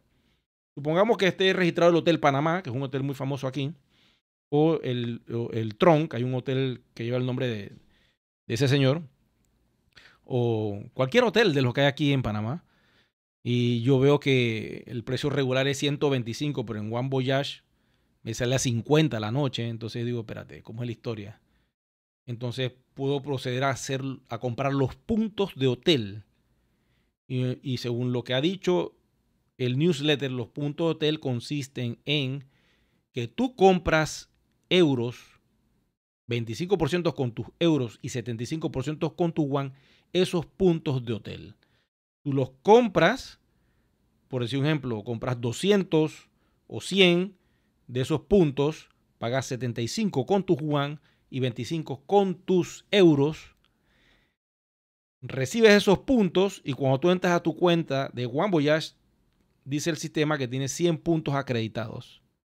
Con esos 100 puntos acreditados yo voy y me compro 2 noches en el Hotel Tron de Panamá, imprimo mi voucher, se lo presento al cajero y dice, pase señor, tiene sus noches aquí. Como funciona con Booking. Tú con Booking haces reservaciones de hotel o puedes hacer compras internamente. Y tú vas con eso y ya ellos lo validan, lo aprueban, ellos entran a su plataforma de Booking, pase, la noche es suya. Así funciona eso. Igual podría pasar con el One Voyage, pero todo esto, vuelvo y repito, tenemos que verlo en la práctica cuando tengamos la aplicación ahí enfrente y podamos hacer todo ese trámite. Claro que va a haber una wallet interna del sistema como opera, en este caso, el One Voyage. Va a tener su propia wallet interna, donde nosotros vamos a poder convertir nuestros One a esa wallet interna y trabajar.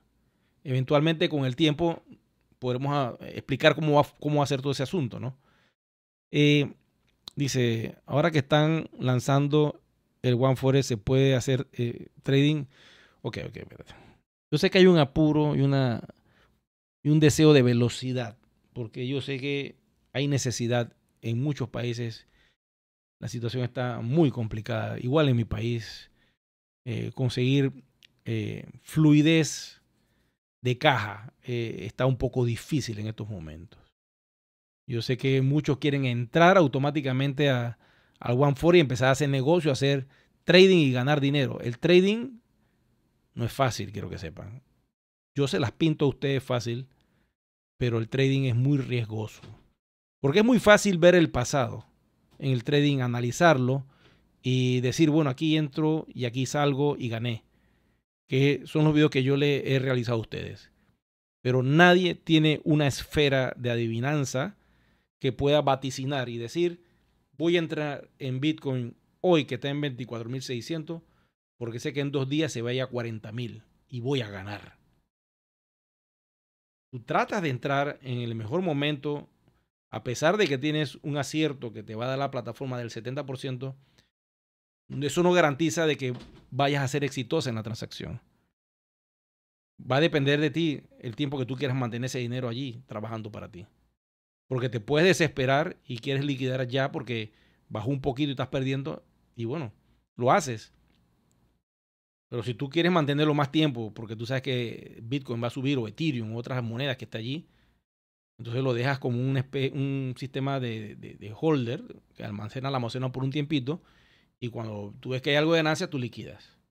En el trading lo ideal es donde tú veas que hay ganancia, aunque sea el 5 o el 7%, liquida de una vez. Porque pierdes la oportunidad y en cuestión de horas perdiste ese porcentaje y te estás ganando el 1. Entonces, o estás en negativo, en pérdida. Entonces ahí entra la ansiedad. Por eso meterse en One4 y tradear es poco a poco. Y eso lo vamos a hacer poco a poco. Dice acá Quique, se debe sacar más aplicaciones con la tecnología One porque, por ejemplo, casinos, apuestas, fusiones, hobby. Sí, eso, mira, hubo un tiempo en que One tenía un casino y la gente en China apostaba con sus One y utilizaban sus One para pagar cosas del casino. Eso existía. Yo me acuerdo cuando me presentaron el proyecto que había esa aplicación, uno entraba y ahí estaban las monedas. Se podía utilizar One para cosas de casino. No me extrañaría que eso sea una opción que también pueda salir más adelante, ¿no? Pero todo tiene que estar regulado. O sea, no puedes sacar un casino virtual y no tener una regulación. Todo tiene que estar regulado porque eso es así. Vamos acá con más información. Dice Quique, ni lo dice acá. Eric, ¿se puede comprar paquetes mínimos y transferir mis One ahí que tengo en la cuenta de mi esposa? Si tú no has transferido tus One, la compañía regalaba 500 de gas a todas las personas que hicieron la migración, le dio 500 de gas. Lo más probable es que tú tengas 500 de gas. Tu esposa la tienes registrada abajo o no la tienes registrada, no hay problema porque tú puedes abrir una cuenta gratuita y transferirle los One. Le subes los documentos del KYC y le activan esa cuenta y nunca te la van a borrar. Eso funciona de esa manera. Y al día de hoy, pues, eso muchas personas lo han hecho de esa forma. Dice Gise, muchas gracias, Eri, por mantenernos informados. Que sean sus éxitos. Bendiciones, bendiciones. Ahí estás, Gise. Voy a observar por acá si alguien ha mandado alguna otra información en las redes. Busquen en las redes a ver si encuentran algo por allí. Si encuentran algo por allí, me lo mandan y comento un poquito. Porque ahora mismo están en el One Forex. Y según la información que mandaron, pues lo que se ve ahí está sumamente interesante. Y es muy poderoso lo que está sucediéndonos como comunidad. Se va a acabar, como quien dice, mucho de eso del odio por no tener una tecnología publicada. Pero el odio va a seguir, quiero que sepa. Esto no va a parar. Esto le va a arder a más de 4. Más de 4 haters le va a arder mucho esto. Y van a querer molestar más y van a querer buscar todo lo que está en el pasado. Pero lo que está en el pasado se quedó. Todo con la jefa, eso quedó ahí atrás. Y eso es una historia pasada. Eso lo van a querer traer ahora. Créanme que la semana que viene van a empezar a salir noticias muy negativas del proyecto. Hablando y diciendo cosas que no, que esto, que el otro, que eso es cuento, que eso es... Por ahí vienen, ya yo los conozco. Esto es así. Apenas se lanza algo poderoso, quieren tumbar el negocio. Pero no le vamos a parar bola a ese asunto. Y vamos a seguir con lo que está pasando. Y es que nuestro proyecto está avanzando. Digan lo que digan. Ahí vemos al CEO pues haciendo la presentación. Y bueno, esto está avanzando.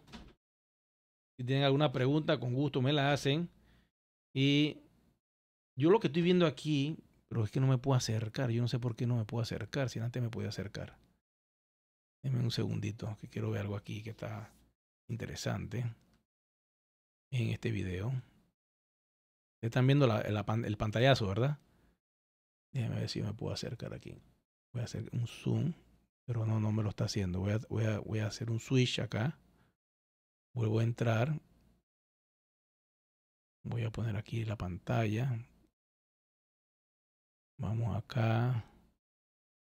Ajá, ya vi qué pasó aquí. Watch Facebook, ahora sí ya. Ya lo hice. Espérense un momentito que tengo... me están tocando la puerta y tengo que abrir la puerta. Un segundo.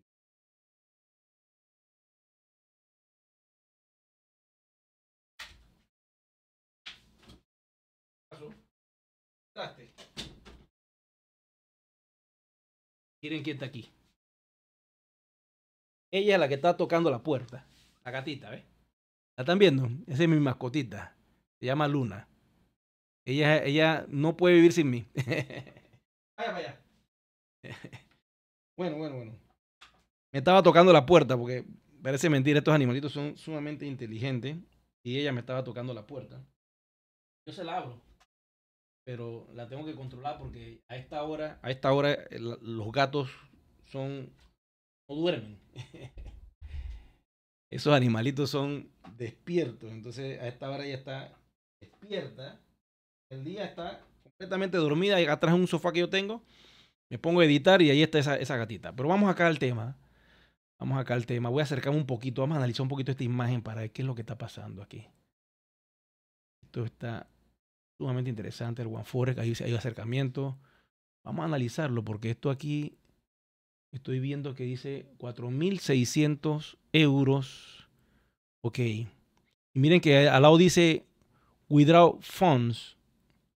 Aquí dice retiro de fondos y agregar fondos. Lo lindo y hermoso, ojalá fuera así. Sería que ahí donde dice agregar fondos pudiéramos usar algo de los Juan, Dios santo, ahí la votarían. O de los euros que hemos ganado de las comisiones. Si allí puedo yo meter mis euros de mis comisiones, eso sería genial. Puede pasar, pero como no estoy allá, no puedo darle la información, estoy especulando. Pero sería sumamente poderoso si allí pudiéramos nosotros hacer los depósitos utilizando ese recurso. Ahí está, ¿ves?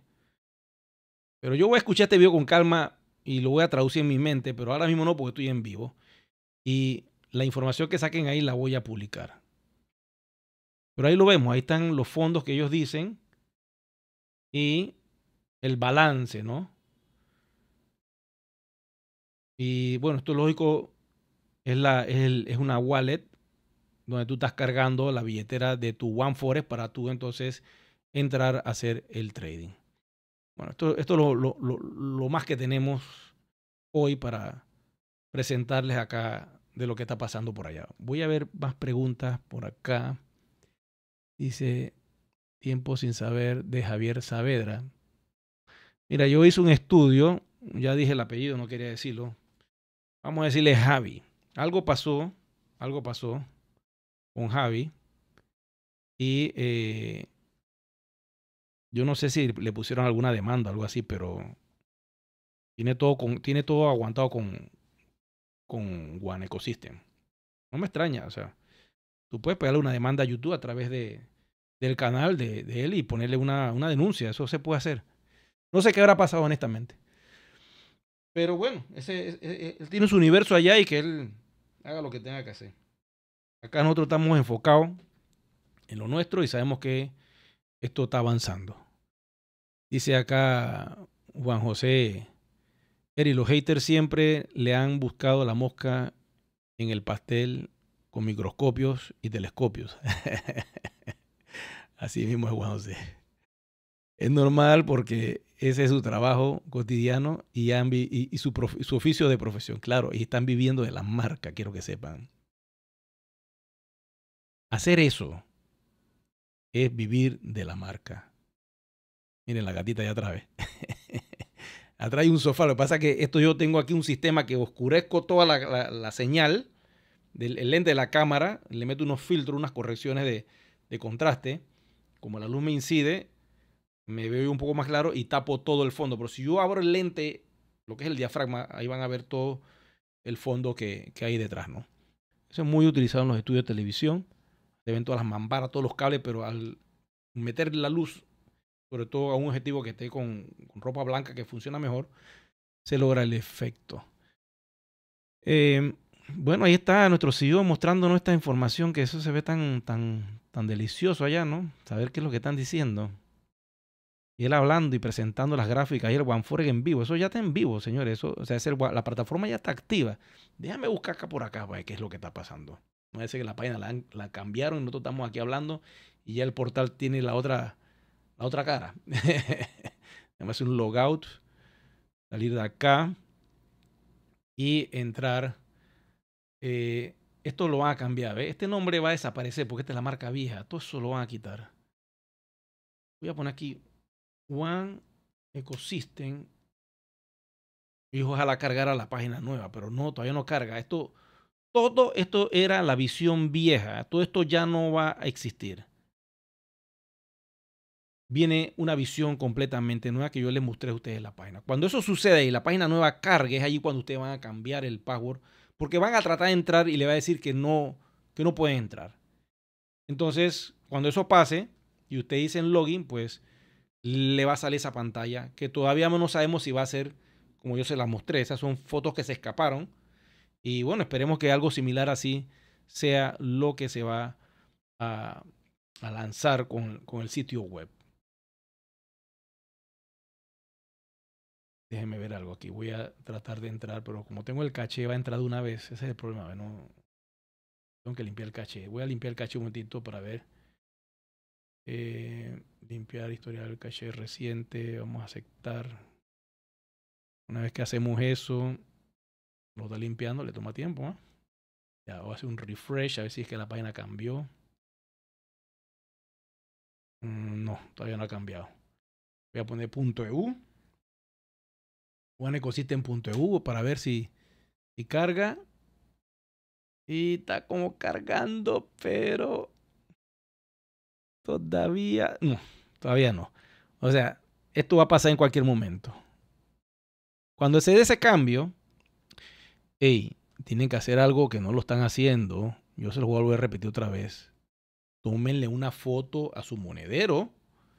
No den eso para después, porque después no van a tener acceso a ver las monedas exactas y hagan una contabilidad de cuántos yuan tienen ustedes. Porque se puede dar que se produce la transición y no tienen la cantidad de monedas exactas. Tienen que verificar eso, ¿eh? Hagan un respaldo de su monedero. Ustedes pueden ir fácilmente, hay un lugar donde están todas sus monedas y ahí les pueden tomar un screenshot o graban un video y mueven todo el back off y registran todo. Así fue como yo lo hice. Hice un video en captura de pantalla y almacené todo. De tal manera que si yo paro el video, le tomo una captura y puedo mandar la información. Y así nada más tengo un solo documento. Vamos a ver qué otra pregunta hay por acá. Parece que ya cortamos la transmisión. Son las 12 de la noche. Hoy es 18 de febrero. Y en Vietnam ya va a empezar la hora del almuerzo. Van a comer algo y me imagino que viene lo más gordo. que es lanzar la cadena de bloque a público. Yo pienso que lo van a hacer después del mediodía.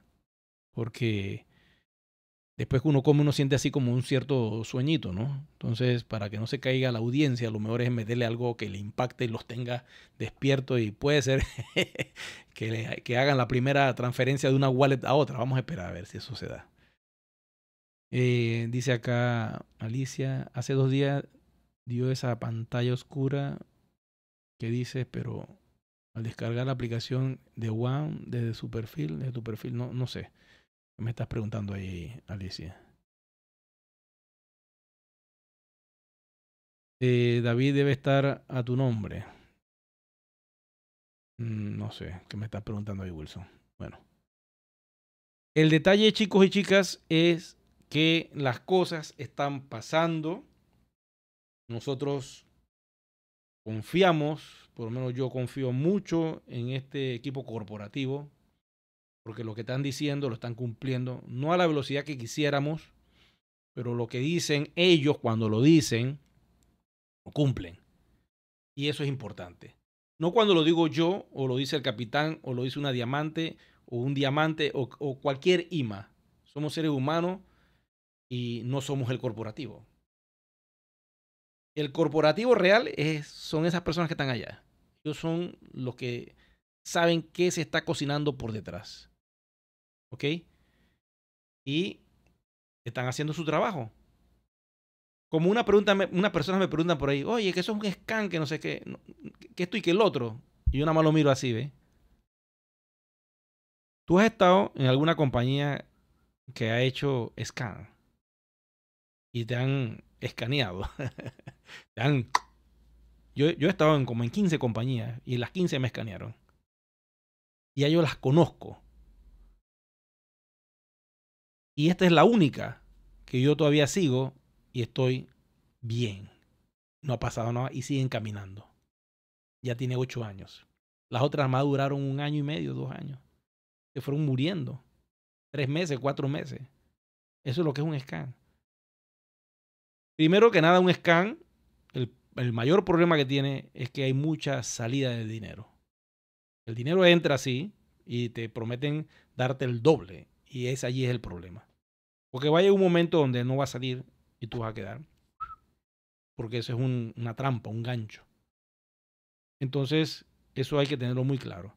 Para eso, la compañía pidió ser regulada por Lexia para que ese primer documento saliera como un ejemplo que van a aplicar en muchos países.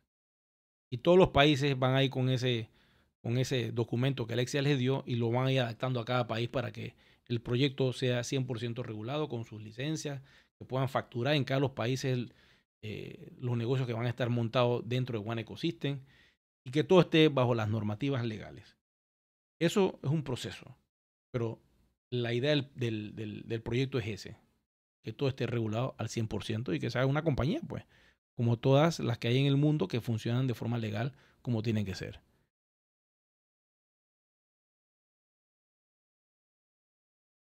Dice acá, Debbie, sube un documento bancario si no tienes... Ah, están hablando entre ustedes, no hay problema, sí. Miren, la información del KYC, ustedes la pueden buscar en el canal de YouTube. En ese canal de YouTube, ahí tengo un montón de videos.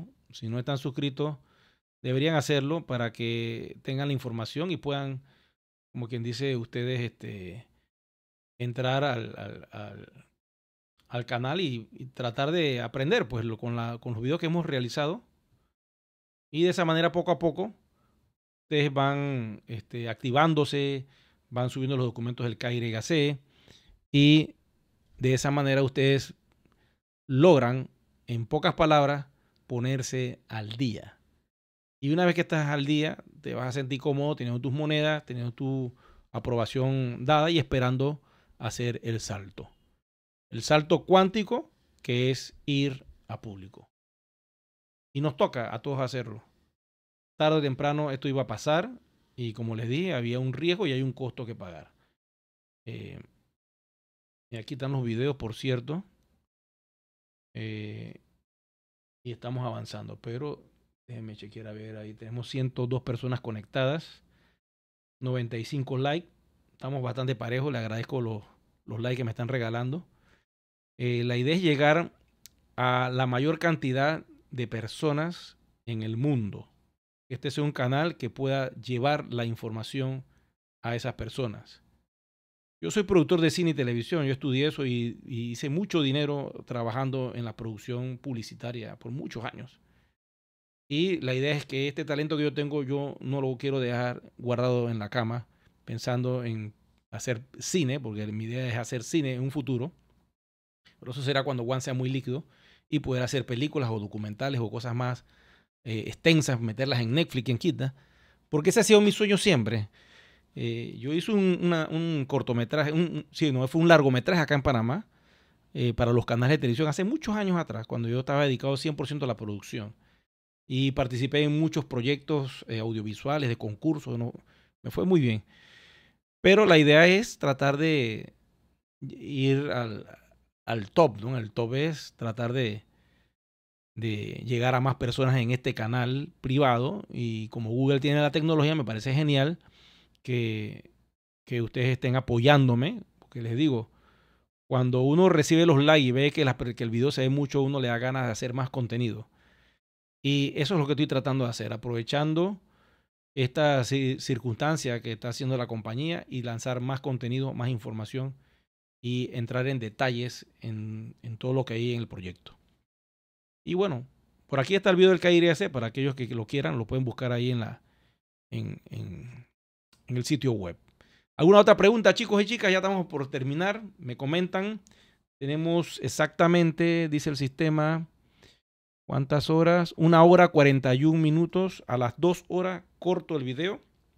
Tienen 20 minutos para preguntar lo que quieran, lo que se les antoje.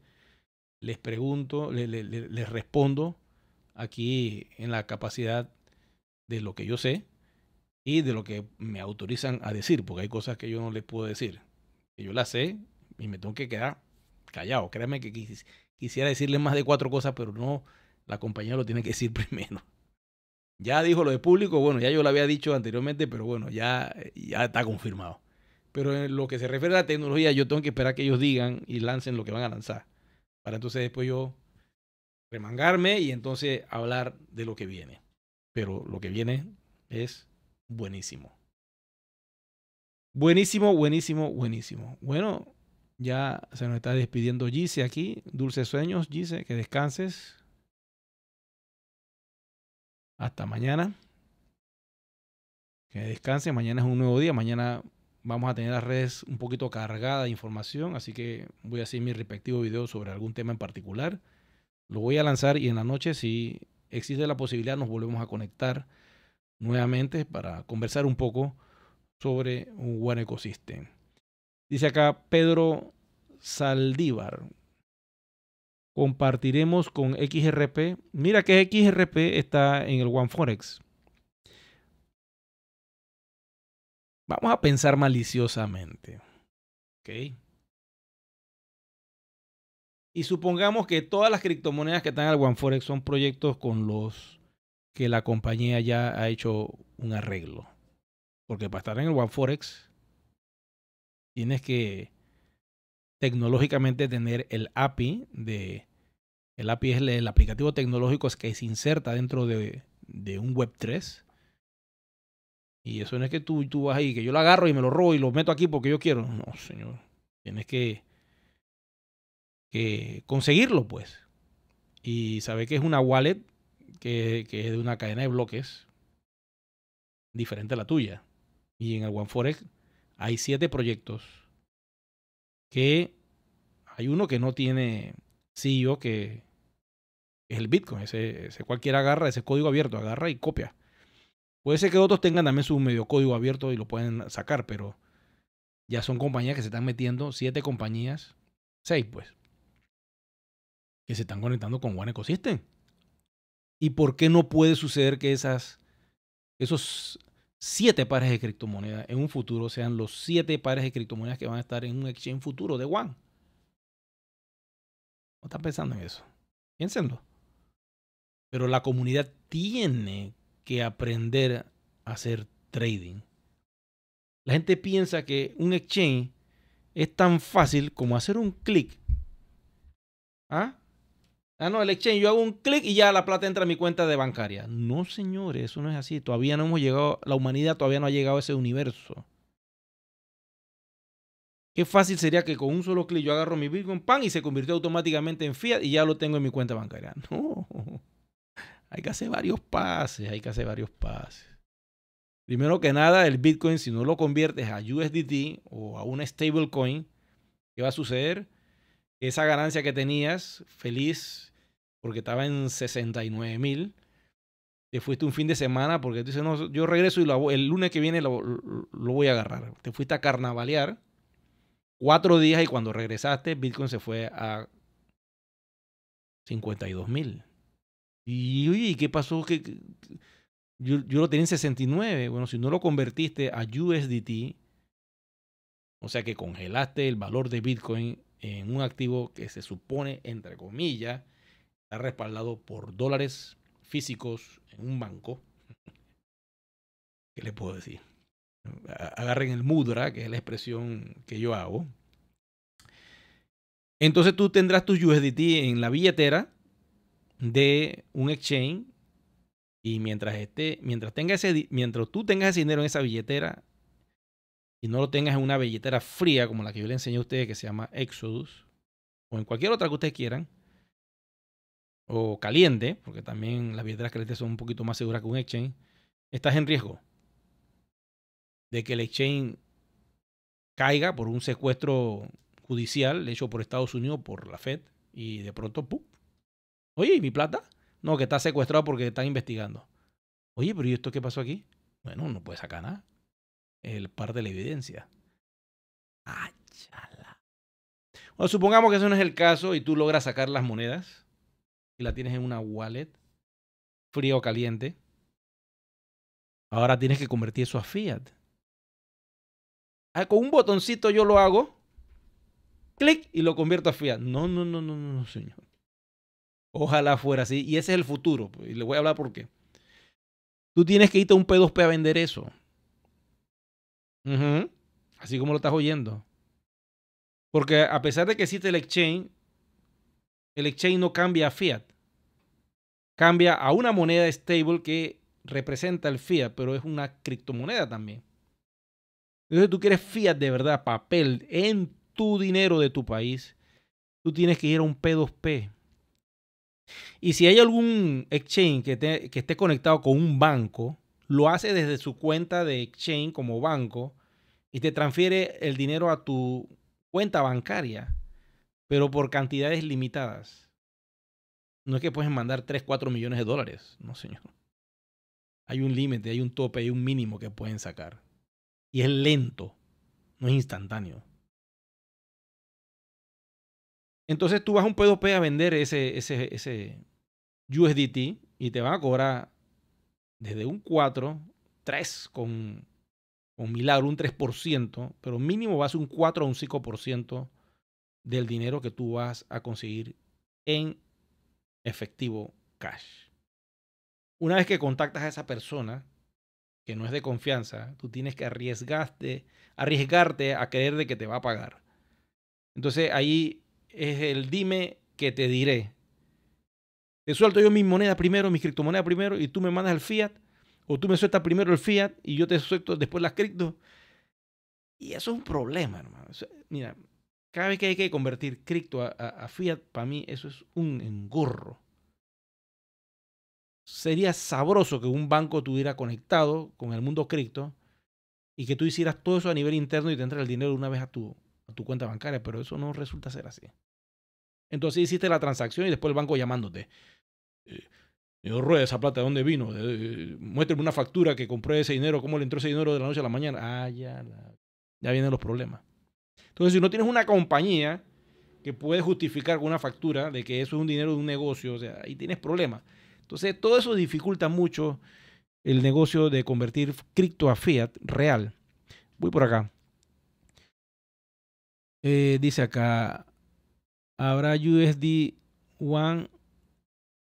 Es que si eso existe, Pedro, ya eso es un exchange, un intercambio, es un swap y eso no va a haber por ahora. Tienen que entender eso. La moneda tiene un día de haber nacido, tienen que esperar que crezca, que evolucione. Olvídense de los 8 años. Esta compañía inició cuando entró el CEO hace un año exactamente. Lleva un año moviendo este negocio y ha hecho un trabajo excelente.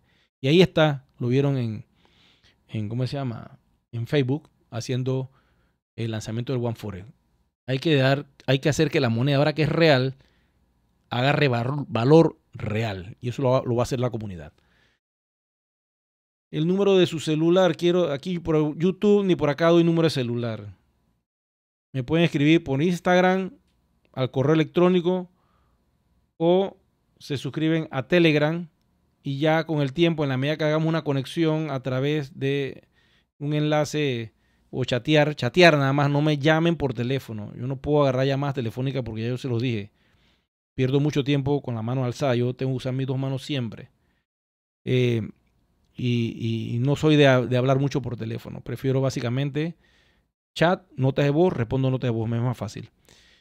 Y por acá no puedo dar el teléfono porque es un teléfono privado y pues no lo manejo de esa manera. Si quieren comunicarse al correo de Gmail, yo tengo el correo que es dealshakerpanamá@gmail.com. Ahí me pueden escribir, yo les respondo. Y cualquier otra cosita vamos conversando en el camino. Dice acá Wilson Arango. Eric, quisiera hacerte una consulta. ¿Cómo te contacto? Bueno, ya sabes, por mi correo, te lo acabo de dar. Edith Cabrera, Smart Plus.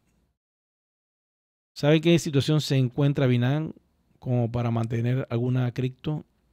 Chuleta. Yo, honestamente, no me gusta dar consejos de inversión. Yo tengo todas mis cripto en wallet fría. Ahora que se vino el mercado abajo, hice así, ¿ve? Ah, tú estás ahí. Tú eres cripto mía. No existes para mí. Me he olvidado de que están allí. Porque están en pérdida. Las puedo liquidar ya y saco cash. Pero quedo ahorcado. Yo me voy a olvidar de eso. Cuando Bitcoin esté en 100.000, 150.000, yo voy a entrar así de, esto fue lo que yo conseguí hace un año y pico, que las conseguí a un precio interesante, pero que de repente el mercado subió y estaba más interesante y de repente se fue a pique y estoy en pérdida. Ahora entonces yo voy a ver qué hago con eso. Me voy a olvidar de que eso está allí. Me voy a olvidar. Porque si las dejo crecer allí y Bitcoin se va a 100.000, y las que yo entré en un proyecto que se llama Tita, que es un proyecto de streaming para cadenas de televisión, Netflix, Samsung, que es un proyecto muy bueno, Y yo entré allí pues para dejarla, porque me gustó el concepto de utilizar blockchain para hacer streaming. Bueno, yo las dejo crecer allí. Las compré cara, pues en $7 y ahora están en, ¿qué? $1, ¿cuánto está? 1.25. Y se fueron después a 75 centavos. Y lo que me gusta es que no cae, o sea, esa moneda está ahí, ¿ves? A pesar de que el mercado se fue de 69 a 22 y a 16, creo que llegó hace un mes atrás, un mes y pico, la moneda se mantuvo ahí, no se fue a centavos, como otros proyectos que se van, pero es con 5-0 por delante.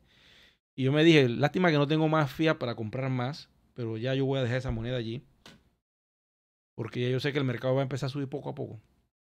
No doy consejos de inversión a nadie, no sé nada de esto, pura especulación mía. Pero todo lo que suba tarde o temprano tiene que, todo lo que sube tarde o temprano tiene que bajar, y todo lo que baja tarde o temprano tiene que subir por ley, porque son leyes. Así que yo ya tomé una decisión de dejarlo allí, no tocar eso. Claro, yo sé que ustedes quieren hacer así con su Juan y liquidar y salir. Yo sé que más de 4 quieren hacer eso. Pero esto se va a poner muy interesante, chicos y chicas. Dice acá, significa que la usabilidad de One aún no está aclarada todavía. ¿Cómo que no está aclarada? Claro que está aclarado, Andrés. La usabilidad de One siempre ha sido deal shaker. La usabilidad de One siempre ha sido transferir en un P2P a quien sea la moneda. La usabilidad de One está en moverla de un punto A un punto B, ya sea a través del aplicativo deal shaker, ya sea a través del One Voyage, ya sea a través del One Vita, ya sea a través del One Forex, ya sea a través de otro ser humano que tú registres y hagas un acuerdo con él. Esa es la usabilidad real. Así funciona el dinero real, mi amigo, no en un intercambio. Tú tienes el dinero de tu país, lo vas a intercambiar, pues vas a intercambiarlo por dólares. No hagas eso.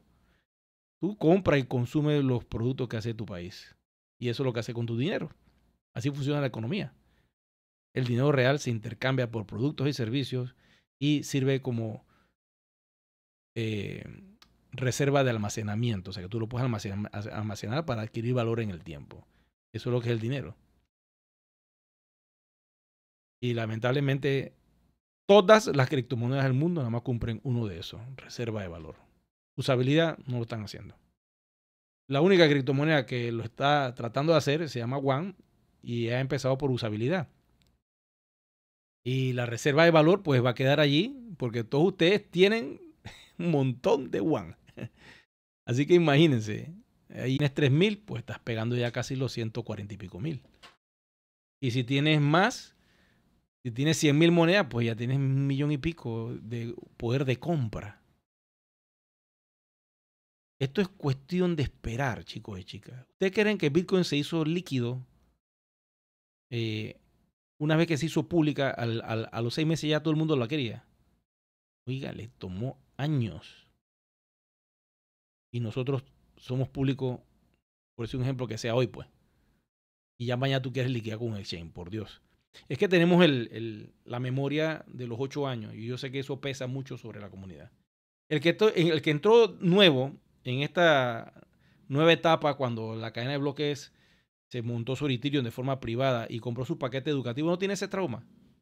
Él está contento, ella está contenta. Dice, yo compré mi paquete, adquirí mi moneda, me hice el cálculo, me la estoy haciendo a 8 o 9 dólares con el triple split y yo estoy esperando, ya está pública. Mira tú, la compré hace un año, ya está pública, la moneda está contento, está feliz. Porque no tuvo que pasar esos 8 años de angustia que pasamos nosotros. Por eso es vital que traten de olvidar el pasado y concentrémonos en lo que está pasando ya.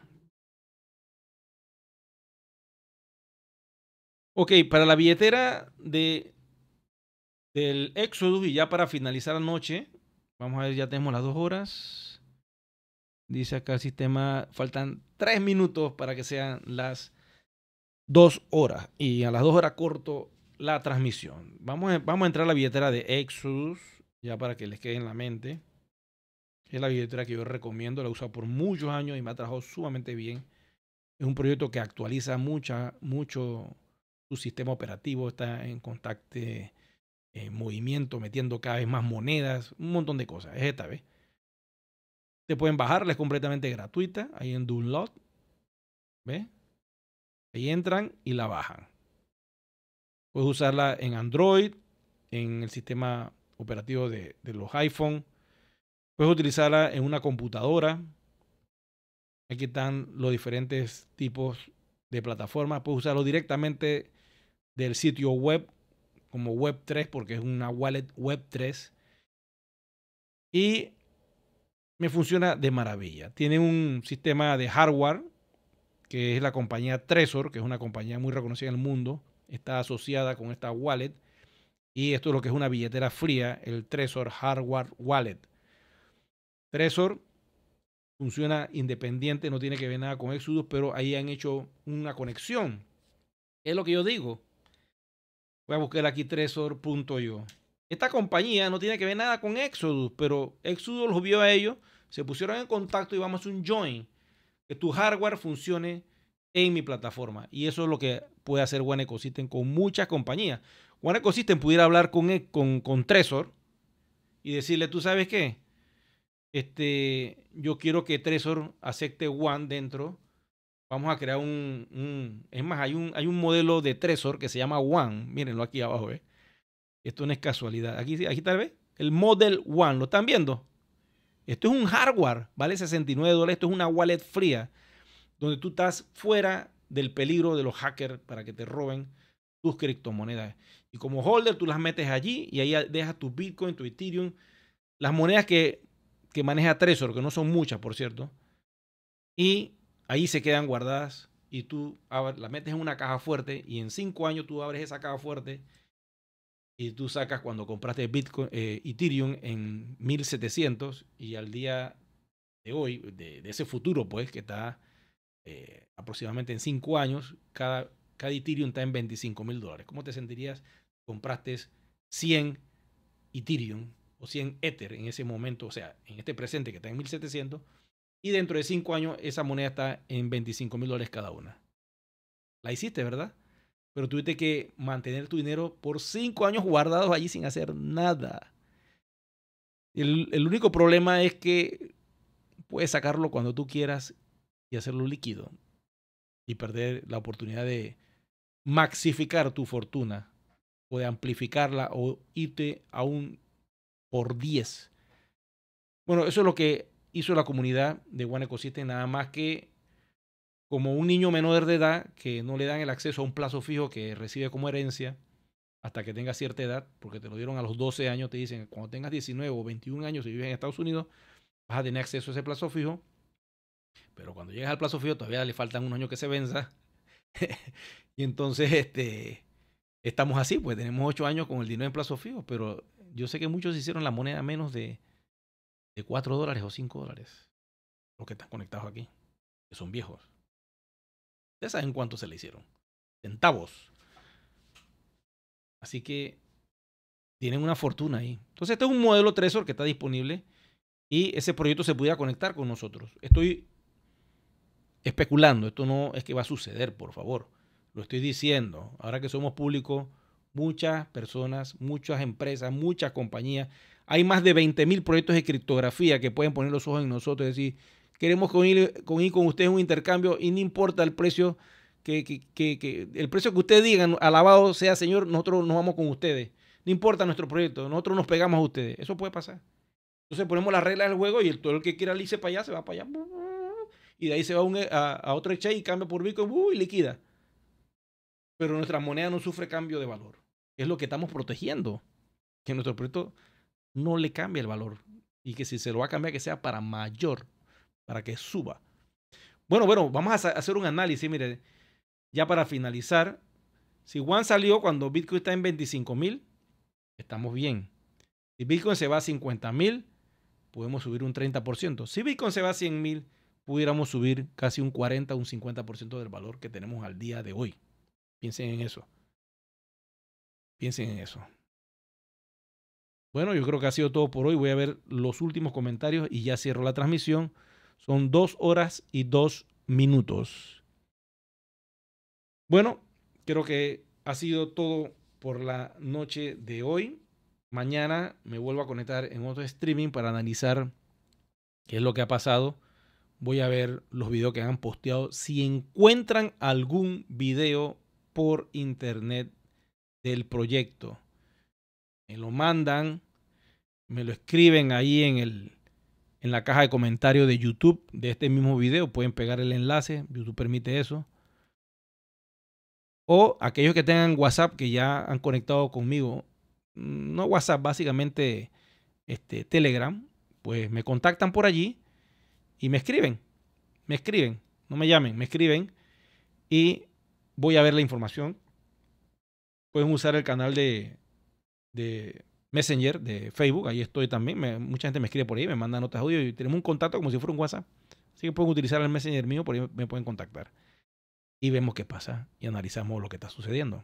Ahora yo voy a quedarme viendo este video, voy a poner atención a la traducción para ver qué dice el CEO y tratar de entender qué es lo que postearon allí nuestros amigos de Vietnam.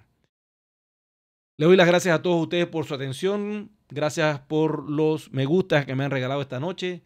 Será entonces hasta un próximo video programa. Muchas gracias a todos.